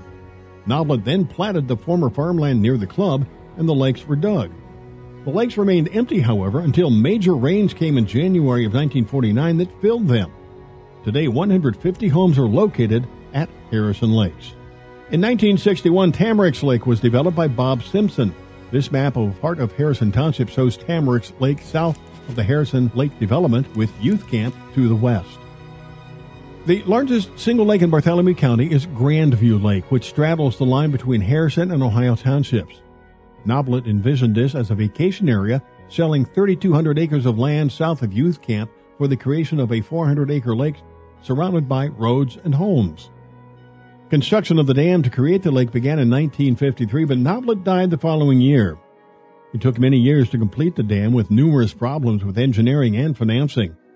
The road around the lake was completed in the 1970s. Today, there are over 300 home lots, with fewer than half the owners living full-time on Grandview. Also on the west side of Columbus, but closer to the town, is the Tipton Lakes development. In the late 1960s, after Harrison and Grandview Lakes were developed, the need for more housing in Columbus had become apparent due to the growth in local industry and the increase in population. Local industrialist J. Irwin Miller purchased 1,200 acres for new neighborhoods west of town, and the area was annexed in 1979 to become part of the city. This 1982 map shows the future Tipton Lakes area colored gray to match the rest of Columbus, but without any lakes present. Harrison Lakes and Grandview Lake are visible. The dam and 3 lakes were constructed first, along with the initial Tipton Lakes Addition neighborhood. Since then, over 1,000 homes have been built in the area. This 2013 map shows the size of Tipton Lakes area at that time and the aerial photo shows one of the lakes in 2020. Over its first 200 years, Bartholomew County has changed dramatically. Initially, settlers were attracted to the rich farmland in the county, and family farms dominated the landscape. Residents developed a sense of community with their neighbors as they worked together to make a living. Gradually, small towns sprung up all over the county. Manufacturing came quickly to the young county, first in the form of various mills to provide grain, wool, wood, and more for pioneer life. Industry then developed to support the agricultural needs both inside and outside of the region. While early industry was scattered around the county, by the end of the 19th century, Columbus, the county seat, was becoming the center of manufacturing, as evidenced in this circa 1890 photo of downtown. Around the turn of the 20th century, Columbus was the home of many important companies, including a high-quality furniture maker known around the world, the world's largest tannery producing all manner of leather goods, and a contracting firm building bridges, courthouses, and more all over the United States. Just a few years later, Columbus also became the birthplace of a future world-leading diesel engine company. Bartholomew County also produced many individuals who would make their marks both inside and outside of the community, including many members of a single family. This also included men and women who were pioneers in manufacturing, banking, journalism, industry, sports, and more.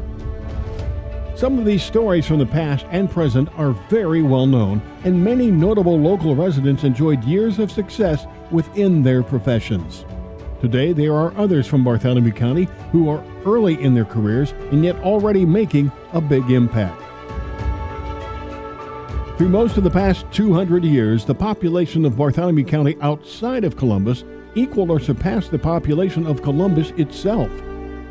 While some small towns were formed and then faded away, many others survived and thrived. Schools, churches, civic groups, family businesses, and more have given small-town county residents a sense of community that persisted even while population shifts moved many away from rural living.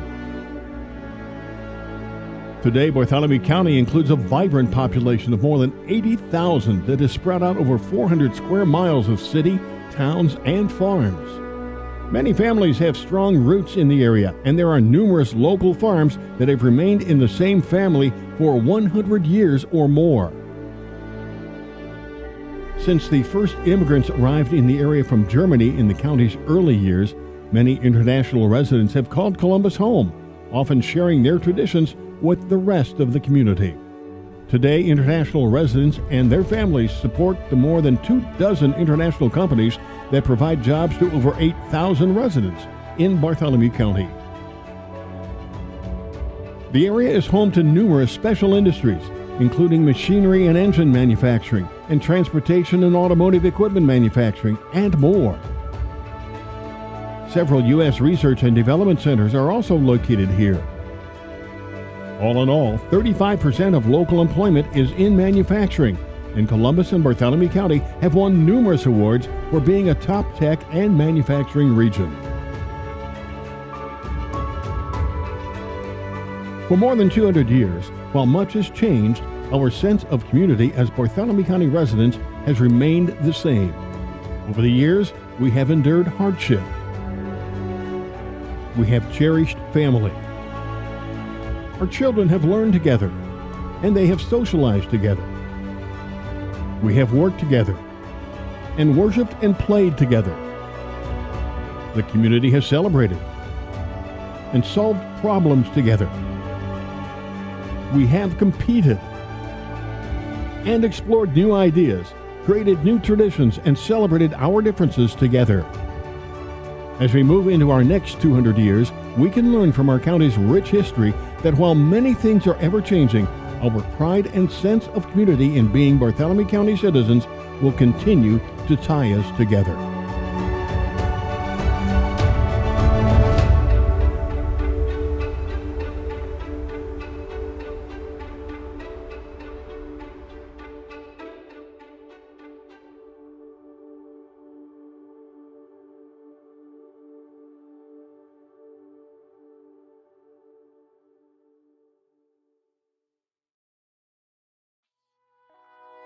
For over a century, the Bartholomew County Public Library and the Bartholomew County Historical Society have worked to discover, collect, preserve, and share the stories of the people who made Bartholomew County what it is today. We are indebted to the previous work of individuals who believed, as we do, that the knowledge of our collective history is critical to understanding our present and as a valuable tool for informing the future. People like George Pence, Vida Newsom, Ross Crump, Susanna Jones, Harry McCauley, and Tamara Stone Iorio all made it their life's work to think about the generations who came after and to make sure our history was not lost. No matter if your family has been here since the county's founding in 1821 or if you recently located here, Bartholomew County's story is your story. Be inspired by those that came before you and determine from their struggles and their triumphs what can be your story and how can you make an impact. History is happening every day. Don't let it pass you by. We're very grateful and excited to be a part of this lifelong journey with you.